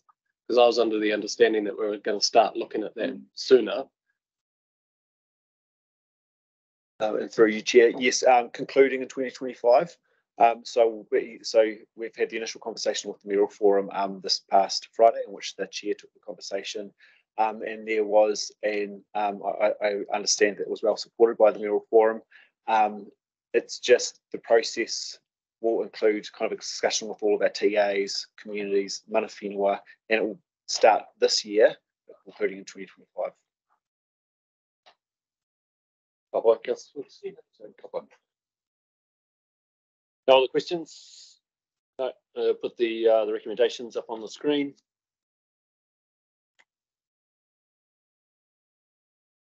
They are on page 56. Recommendations are recommend to the Canterbury Regional Council that the CWMS Regional Committee is discharged as a committee of the council. Also, number 2 acknowledges the mahi of the members of the Canterbury Water Management Strategy Regional Committee and thanks them for their dedication. And while I'm there, I'd like it noted in our minutes that we acknowledge the Regional Council and especially the members of that working group were Jane Dittmer, the chair, Andrew Dark, Angela Cushing, Cam Henderson, Kevin Gallagher, Rima Herber, and Ross Millichamp for their work. Even though they never came together as a formal committee and met, they did 4 to 5 workshops and did spend 2 years as a committee debating and other issues, etc. But acknowledging their mahi as it says on their recommendation there. So I'd like that noted. Kia ora tātou. So that's open there. Can I have a mover? Councillor Swig, seconder.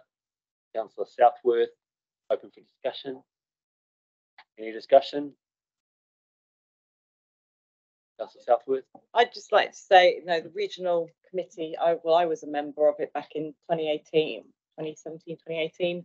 as was former Councillor Lan Farm. I think Councillor Craig Pauling was also on the regional committee, possibly some others. It's obviously been a bit of a kickstart for a few political careers, for better or for worse. But that's just such a dedicated, passionate group of people that really were determined to try to make these sort of environmental freshwater issues better and sort of, provide that independent scrutiny that I think is actually really important. And personally, I'm quite disappointed that when we reframed we set up the committee back in 2021, that it hasn't really been able to get traction and do as much as I think it had the potential to do. And I know there were various reasons why that's happened, but really acknowledge those names you mentioned there.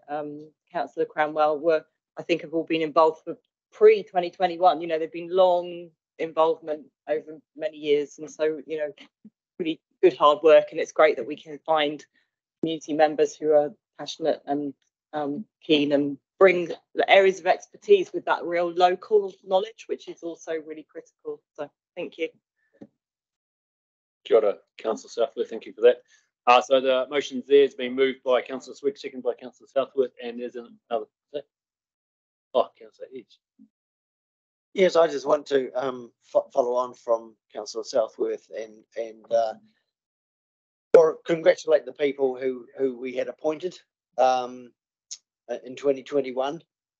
And it is a shame that they couldn't continue their work, but I absolutely understand the staff suggesting that quite a lot of the work that they would have been looking at is embodied in the National Policy Statement for Freshwater Management. The one thing that's slightly different, and not sure how we will handle that, is the regional issues of the Canterbury Water Management Strategy. But if that's up for review, then those things can come into play in terms of keeping track of targets and what are the gaps in the targets, what are we not delivering on the targets, and all those sorts of things. So, perhaps some of them maybe are involved at a later date for advice, but otherwise, thank you. Councillor Edge, no more discussion? None. So the motion's there, been moved and seconded. All those in favour, please say aye. Against? None. Carried. Kia ora. Thank you for that. Moving on to 8.5, Ōtūwharekai, Ashburton Lakes Lessons Learnt Report. Can I please ask Cameron Smith and also Judith Ildelay to the table, please? Yeah, can I foreshadow making an amendment at a later date?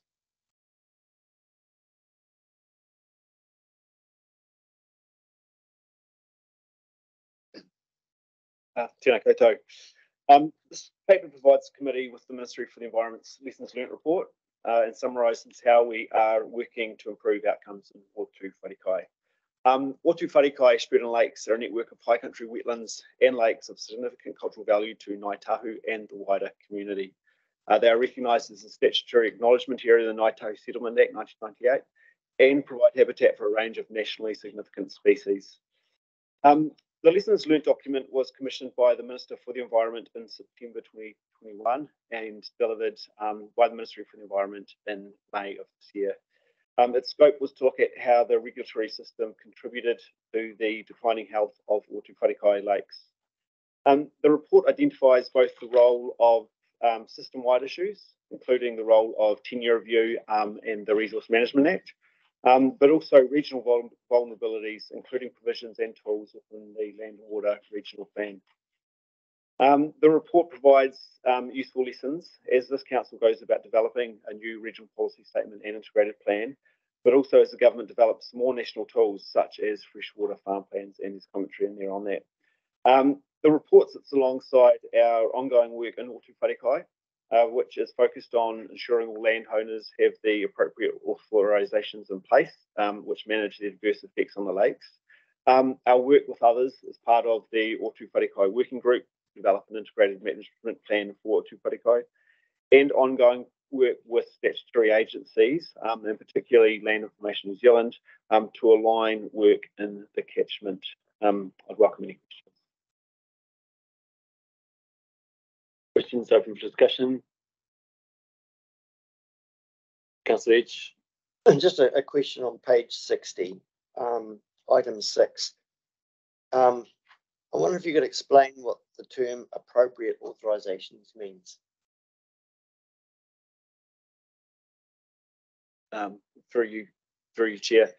So by appropriate authorisations, we mean making sure that they have the appropriate resource consents in place, which is focused on farming land use consents, but also intensive winter grazing consents, and making sure that those consents appropriately manage effects on those lakes. Parliamentary, Councillor Edge or Councillor Kōrako. So thank you for the paper, which very much to me just kind of outlines a lot of information that we already know, and kind of thank you for that. But the next part of it, and particularly around the next steps, the reason why I'm sort of making this observation is that I think that the next steps don't go far enough. And the reason for it is because we need to start talking about Ōtūwharekai being classified as an outstanding natural environment.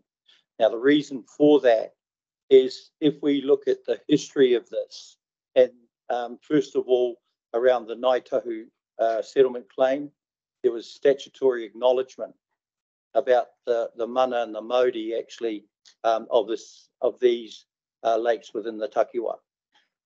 The other part of it is that there have been various state of the takiwa reports, and then also what this paper is about. It's about actually the whole kind of report of lessons learned. And if there is actually any lesson that's been learned here, it's the fact that it seems that we're kind of dragging our feet, that we need to actually start sort of saying our next steps, and we need to be clear and put a timeline on if we can. And I know that we have to dance to the tune of the Crown, and we know all around the various legislations, that have actually kind of been detrimental to this in some ways, particularly from a local government perspective. But what I'm saying here is that if I'm mana whenua, and I am, but if I'm looking at this and looking at the next steps, I would just think that it's the same old. So my observation is that these don't go far enough, and I'm just really interested and it's already been foreshadowed by Councillor Edge that there would be an amendment actually to this, and I'm looking forward to that. So that's my whakaaro. Kia ora. Thank you for the paper. Councillor Kōrako, Councillor Burns. Kia ora. Thank you, Councillor Kōrako. You articulated my thoughts very closely. I just have a question on, it's sort of, I have to sort of give you a bit of a preempt on it. When you look at the lessons learned report, paragraph 2 on page 4, which is number 72 in our report, it talks about the state of the lakes and the consequences of them when they become eutrophic. My question is, are the next steps really going to see any short to medium term improvement rather than gathering more information about what the report really already tells us? So could you help me on that, please?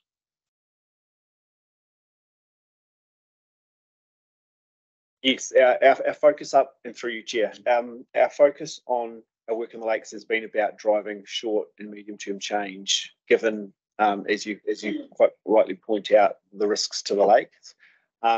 and I was probably amiss before when I didn't actually mention the work that has been going on with the landowners to change grazing practices up there, because there has been significant effort both by our organisations, but particularly the landowners, to make those changes. But we ultimately know that we need to have kind of certainty that the regulatory framework can lock in improvements and drive further improvements. And so that's why we are really kind of looking at those authorisations in place. And it's a real focus of this organisation over the next 3 to 4 months to be doing that. Councillor Kōrako. So what has also been identified and is the fact is that it's not just the lakes. It's actually, so it's almost ki uta ki tai. It's actually about the land, and that's what Mana Whenua actually highlighted in that state of the takiwā hui that we had, is that there needs to be in unison actually whenua and the Waimāori. So what you're saying though is that with that is happening. Is that right? Or are they just dealing with the lakes, with the wide water? So the focus on having the correct authorisations in place deals with really focuses on the water quality aligned policy outcomes sought in our planning framework. So that's very much a focus on water quality. The piece of work with the working group around an integrated catchment plan for those lakes is much broader than that, and it's actually been framed up around the cultural health assessment work that's been undertaken to how do we give mana back to Ōtūwharekai. So it's broader than water quality. It's ecosystems, it's mahingakai, it's all those aspects. So I just wanted to separate those two things out.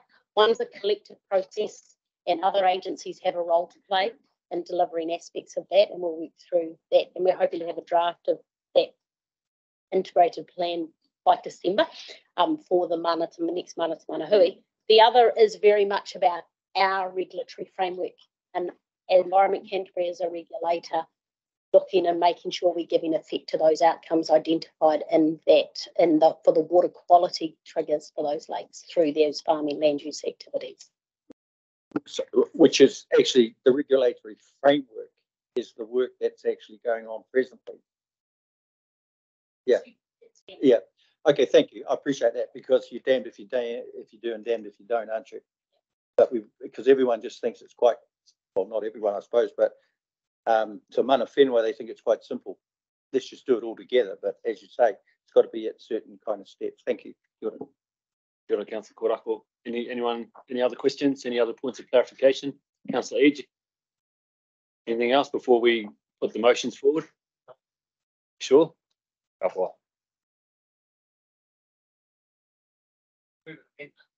Oh, well, the motions come up, but you got no other points of clarification for Cam, Judith, or even Andrew? No? Just a pause. Hold on. That's a couple. We'll actually put the motions up and then ask Cam and Judith to move away from the table. Thank you. And then if there's points of clarification during the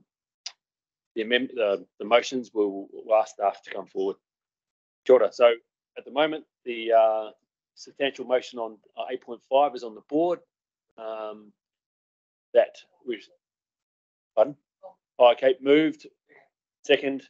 Any discussion, because you're the mover and the seconder? Yeah, I'd like to just talk to this, and this is a very difficult topic, and I know that it actually has been the focus of Environment Canterbury for many years, and I know that there is a community out there that isn't happy with where we've got to and wants things to happen a lot faster. But on the other hand, I do think there are actually communities that live up in that area too that we have to deal with. And it's just behoves us to actually think about the fact that these are working landscapes that we are dealing with as well. I'm very satisfied with the next steps as they're proposed and laid out in the paper 34, 35 and 36. I think there are a lot of players in here. And I also just want to acknowledge the work that has been done by Environment Canterbury and staff from our point of view in getting the outcomes that we want to see in the area within the regulatory framework that we can currently operate in. Also want to acknowledge the Ōtūwharekai working group and the players in that, and you know, the fact that we are looking to, as Judith said, put the mana back into the Ōtūwharekai Lakes area. So look, I'm pretty happy with and very pleased to support that motion. Kia ora, Councillor Mackay. Councillor Koraku as a seconder. Any comments or you? Kia ora.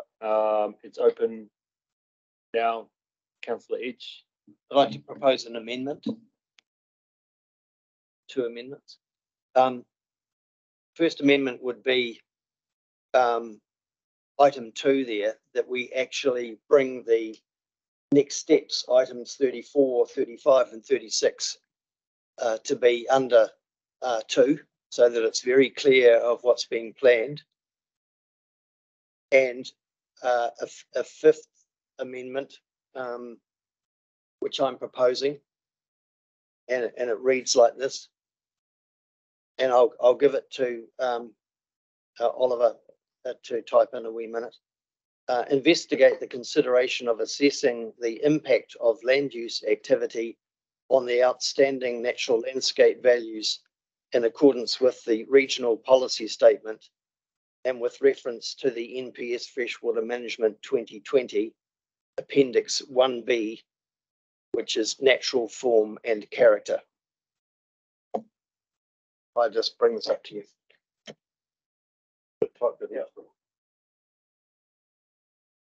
Just adjourn for a minute while we do that. Kia ora tātou. I'd like to move that we extend to 1 o'clock so we can finish the meeting in one go. I'll move that. Have a seconder. Councillor Burns, any discussion? Anyone? All those in favour say aye. Aye. Aye. Against? Carried. Right, we'll go to 1 o'clock. Kia ora. Kia ora tātou. We'll adjourn, back into it. We can see on the screen the amendments put forward by Councillor Edge, just confirming, Councillor Edge, they are the amendments. You moved it. Was there a seconder?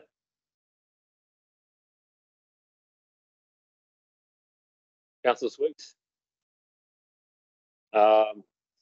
Comments? Councillor Edge. Thanks, Chair. I'm proposing the amendment 2.1, 2.2, 2.3. That's just bringing those statements already forward. My amendment in particular is item 3, and I've brought that because, in my view, it is really sad to see the report from the Ministry for the Environment and the outline of all the missteps that various regulatory bodies have made over the last 20 years that has resulted in almost complete degradation of this environment, changed the landscape, affected the lakes, and so my amendment is, by recognising and ensuring that the outstanding natural landscape qualities are assessed by the working group as part of their work, means that there is a broader view of the values across the whole of the catchment. You know, we have the RMA Part 2, Section 6, Matters of National Importance. Section 6B says the protection, and this is what we have to, national importance matter, the protection of outstanding natural features and landscapes from inappropriate subdivision, use and development. Section 6C, the protection of areas of significant Indigenous vegetation and significant habitats of Indigenous fauna. That is what we were required to do when we formulated the regional policy statement. And in the regional policy statement, we have a chapter 12 called Landscape. And in that, it gives the objectives for identifying and protection of outstanding natural features and landscapes. And the principal reasons are that the protection of outstanding natural features and landscapes from inappropriate subdivision use and development is a matter of Section 6B. The landscape is an integral element of the environment, and potential land use effects on land values require an integrated management response. Obviously, it's fairly clear that that integrated management response has not taken place. There are deficiencies in our land and water regional plan, and we recognise that. The land tenure process undertaken by the government also interfered with that particular process and failed to adequately, in my view, acknowledge the outstanding natural landscape values.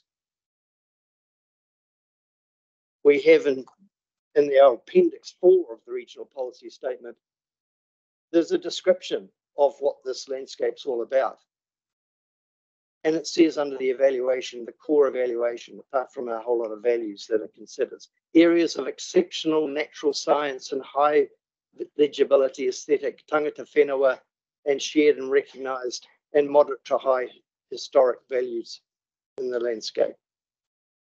These are really important things. On page 75 of the MFE of our papers, you know, when it says the lakes are now partly eutrophic with elevated sediment and nutrient levels, algal growth, and reduced clarity.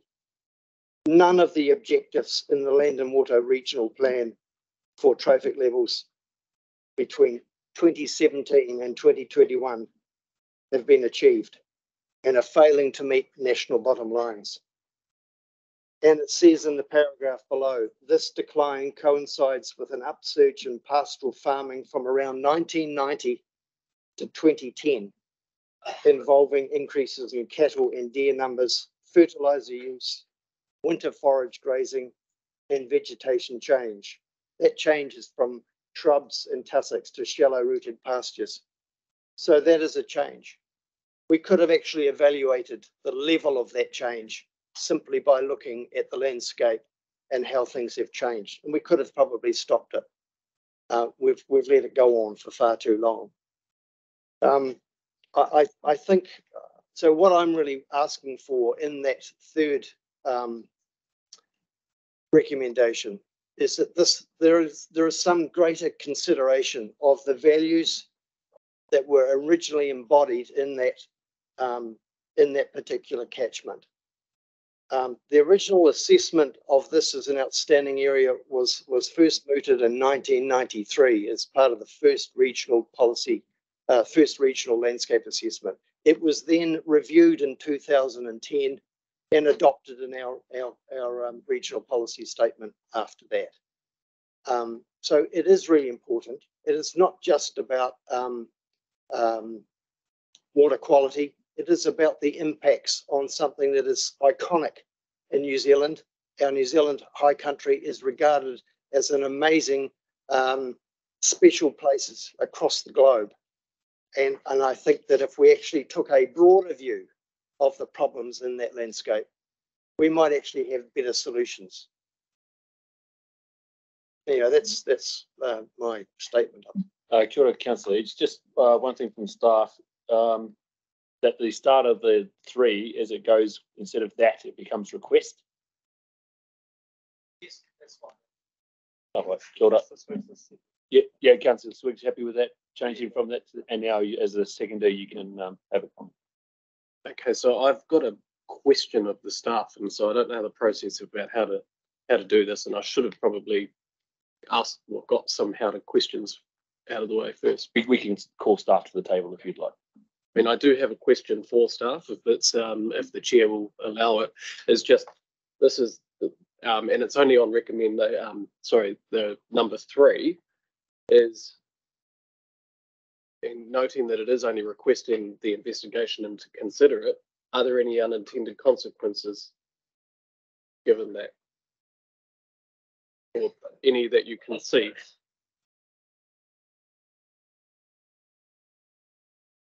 Kia ora, councillors.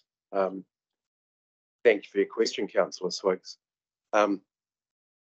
Councillor Edge, I almost should give up my job. That was a very good rundown of what's contained within the national direction and our own regional policy statement.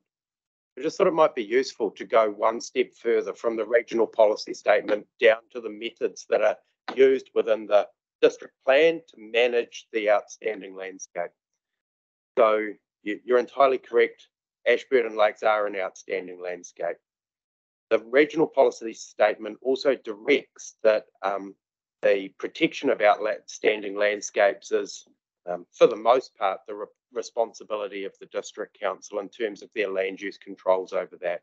It's exceedingly fortunate that Ashburton District Council is a member of the working group, and so there are people that can respond to that request now on the working group to be able to manage any sort of changes around that outstanding landscape or any sort of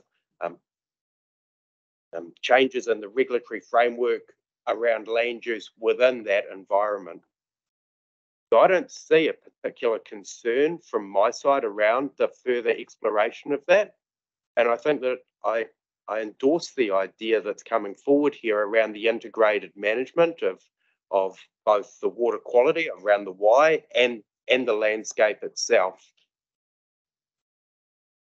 Thank you for the explanation there. And given that this is a request to investigate and consider, I'm fairly comfortable and very comfortable to second it.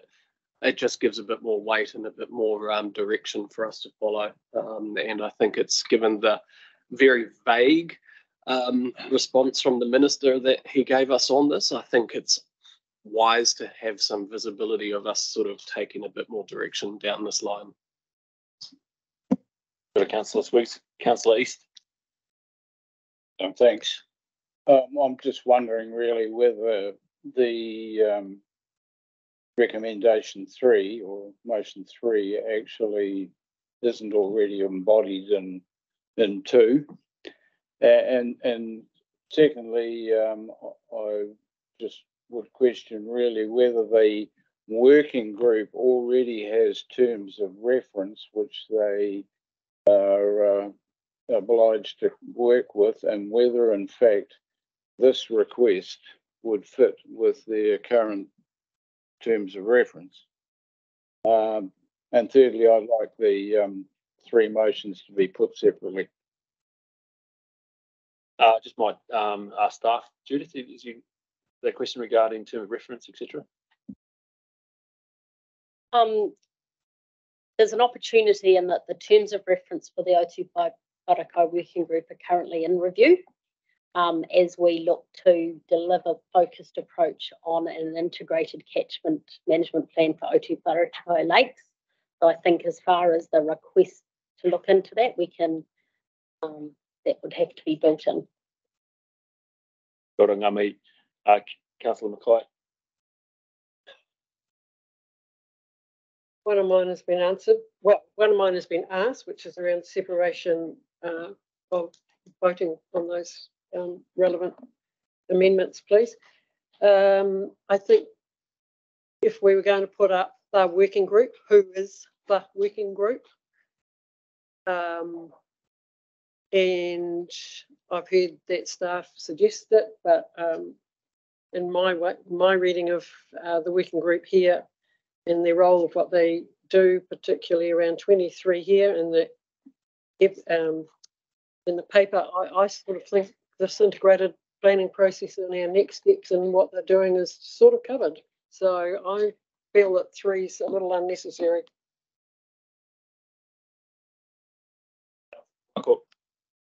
Kia ora, te kaupapa haere. Can I, first of all, Andrew Harris, when you came to the table here, you actually diffused, I think, some concern, and particularly around reading through from Councillor Swiggs' question, but and sort of addressing what Councillor East was asking or saying is that when we come back to this paper, one of the things that I said that was clear is that I believed that there was not enough in here in the next steps. And what that has led to in some ways, and not just me, there were a number of other of my colleagues actually that were saying that, what this does is that it really does enforce, work moving forward so that there's no confusion actually. It's kind of all right saying sort of, but what we wanted and what we've got here is a clear, articulate, concise kind of pathway as to, how we're going to do this. Now, the reason why I think this is really important, I go back to the Ngaitohu settlement and around the statutory acknowledgement of Ōtūwharekai. Then I go actually to the 2010 acknowledgement about the fact that there is the disintegration of the Māori and the mana of this. And that was actually back then. And then we look at the state of the Takiwā, the state of the Takiwā report, and then lessons learned. So if we don't take all that into account, we're still sort of blowing in the wind here. But now we've got something quite clear as to how we actually operate and how this thing moves forward. Whoever the working group is or whatever, that's another discussion. But at least there's a structure here and very clear implementation pathway. That's why I'm supporting these amendments, and particularly number 3 in the requests. Kia ora. Kia ora. There's just a few minor amendments for Councillor Edge and Councillor Swiggs to look at. First one is 2.2, supporting the Ōtūwharekai group and its ongoing mahi. Yeah, and the second one is on 3, requests the Ōtūwharekai working group. That's just adding Ōtūwharekai. Happy with that? Councillor Swiggs, Councillor Edge, happy, ka pai. Any other discussion on the amendments? No? Any chat? No. No. Just to say, for the benefit of people, why I specifically mentioned the NPS Freshwater Appendix 1B, natural form and character, because that actually describes the sorts of things that get considered within our own outstanding natural landscape process. So it is part of the legislation of the NPS, which is the important thing going forward for staff when they look at our high country lakes and things like that.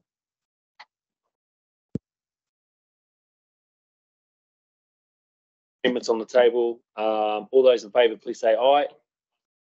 Was it? Oh, sorry. Oh, you want to do them separate? I can't buy it. All right. The number will go through one. No, it's all the amendments. So number one and two. Oh, okay. Sorry. Just just a question there. So is it the chair's discretion on whether we do them collectively or individually? Yes. Just checking standing orders. Councillor Davies, do you know off the top of your head? The chairperson or any member can require a motion that has been expressed in parts to be decided part by part. So Councillor East has asked part by part. So therefore, we'll do 2.1. We're going to go through part by part, or do you want section 2 altogether and then 3?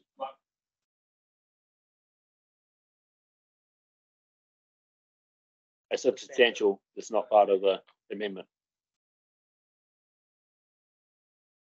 My understanding of standing orders is that you could save a lot of time by just putting the bit of the motion that's not going to be controversial first, and then take an amendment on the piece that is as a secondary.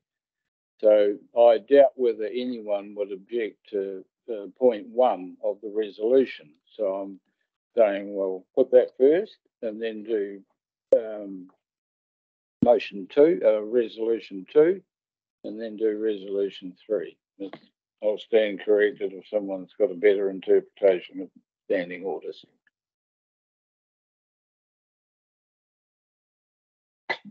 Kia ora, Councillor East, thank you for that. We could have done that if it had been brought forward at the substantial motion. Is that correct?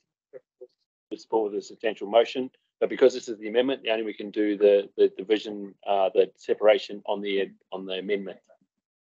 So we're going to do the amendment. So each amendment. Just to clarify, then, point 1 is still in the amendment. And if a member objects to a specific part of the amendment, you're wanting to put the whole lot together. So when we go back to the substantial motion, you'll have an opportunity to split it up there as well.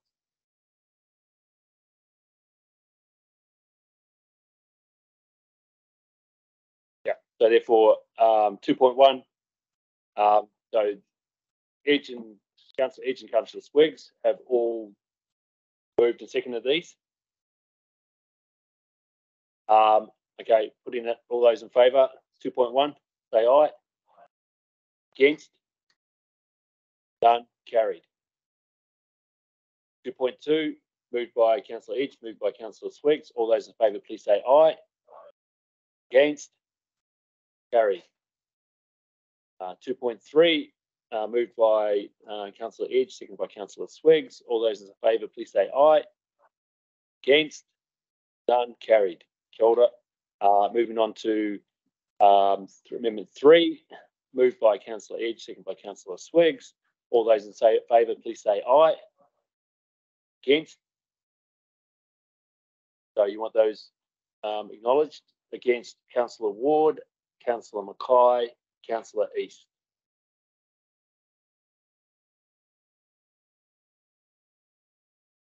The motion is carried. So therefore, these motions move to become substantial motion, and they moved by Councillor Mackay and Councillor Korako. Discussion. Anything else on this? Councillor East, is anything? Upright. Therefore, I move all these motions together. Yeah, the mover and the seconder, Councillor Mackay and Councillor Korako.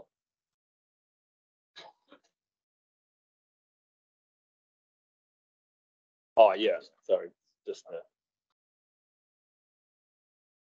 I know he's done it. He's just moving the. There we go. All right. Substantial motion on the table. Moved and seconded. All those in favour, please say aye. Against?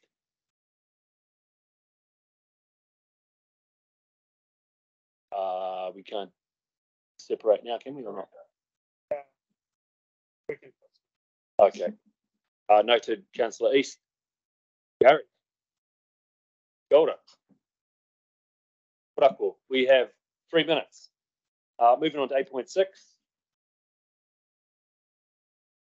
Page 104 is Nicole. Yeah. Oh, kia ora. I've been waiting all day. Kia ora, Nicole. Thank you. No pressure. This is for the portfolio work program, water and land. Kia ora, Nicole. Tēnā koutou. This is the update on the water and land report for Q4. So that's to the end of June 2023. The levels of service and key initiatives are attached to the back. For this financial year, we have 12 levels of service and 25 targets. The provisional results for the year show that all but one of the targets are achieved. The one that's not achieved is 2.1b, so that's implementation of Māori monitoring program. This is, the final draft is developed, just delays getting it finalised have meant this target wasn't achieved. It's progressing now, and within the notes, we are looking to bring you further information on that before the year end. Highly like that the November committee.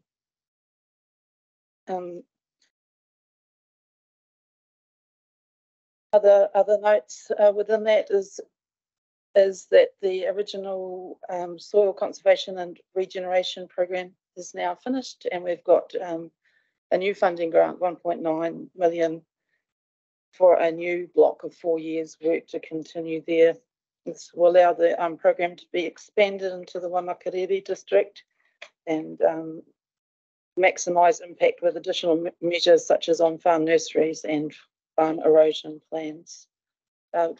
Given the tightness of time, do you want me to leave that there and then answer any questions? Questions, clarifications from Nicole? Councillor Southwood. Really just in a few places in the targets with the ticks and crosses, there's like reference to, for example, target 11.3, reporting the delivery of 10 priority projects. And then there's somewhere else, there's the Whanaunua Magakai projects. At the very bottom, it talks about the zone initiatives.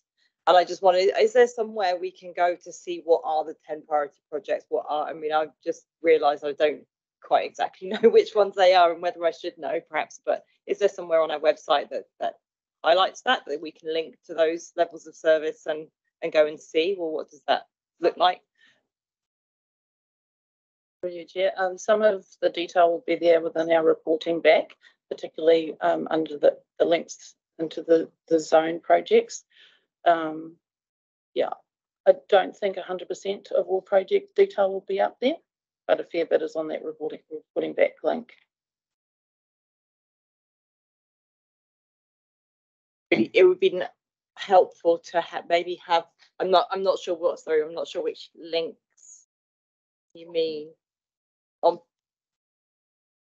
Sorry, Claire, what was 18? Okay, go back on it. So yes, splitting out between different parts. Okay, I'll have a look at that, and then yeah, just helpful maybe to put them in the levels of service summary table another time with a link, so you can sort of see rather than having to remember bits back and forth. Thanks. Councillor South, if you have a look, and if there's anything else we can, well, you know, for the next one we can be able to look at that. Kia ora. Any other questions, clarifications for Nicole? Comment? Oh, you can do it later if you want. Yeah. Anyone else? No? Oh, thank you, Nicole. You may leave the table. Kia ora. Before I'd like to, the recommendation is on page, is that right? 60? No, it's not. It's 104. Yeah. Sorry. 104. That the Water and Land Committee receives the work program report for the quarter 4 22-23 for the land and water portfolio. Do I have a mover? Councillor Mackay, seconder. Councillor Edge. Any comments, any discussion? Yeah, just like to make a comment with regards to the SCAR program and the funding that we've now got that takes the work into Waimakariri district. There is a podcast or blog, I'm not sure what he would actually call himself, Kiwi Farmer, he's global. And he put a video up fairly recently of putting in poplar poles at his place. So that's Alice the Bird up at the Grange in the back of Oxford. So it's well worth actually looking at the podcast, because I think he had 100 poles he must have got funding or grant for. And yeah, he lays out how he's done poplar planting in the past and what he's doing now, and how he's, I don't know, I think he puts in 20 per day, but it's a real workout, so it's not something that's particularly easy. But and he sings the praises of Environment Canterbury and the advice he's received. So I just think it's probably, if you've got 10 minutes, just look them up. It's quite a good video. Kia ora, Councillor Mackay. No doubt you can send it around on email. Cool. Kia ora, ngā mihi. Any other bits of discussion before we move the motion? Councillor Eade, you got anything? No. Aye. On that note, all those in favour, please say aye. Aye, against? None, carried. Kia ora whānau. Well, that's our next meeting is on October the 18th this year. Ka tai te wā, ka whakakapi te hui nei. Nei te mihi kia koutou. We'll just finish off with Karakia. Thanks for everyone. Thanks for the staff. It was a good meeting today, and finished before lunch, which is good. Nā reira, kia koutou katoa, nei te mihi, tēnā koutou, kei whakakapi te hui nei I tēnei wā. Kia tau, ka minaki taka ka mea karo, ki ruku ki tēnā o tātou, ko mahi atu hua mā kihiki, ka toi te kupu, toi te mana, toi te reo, tūturu whiti whakamaua, kia tīna, haumi hui e, ai kia.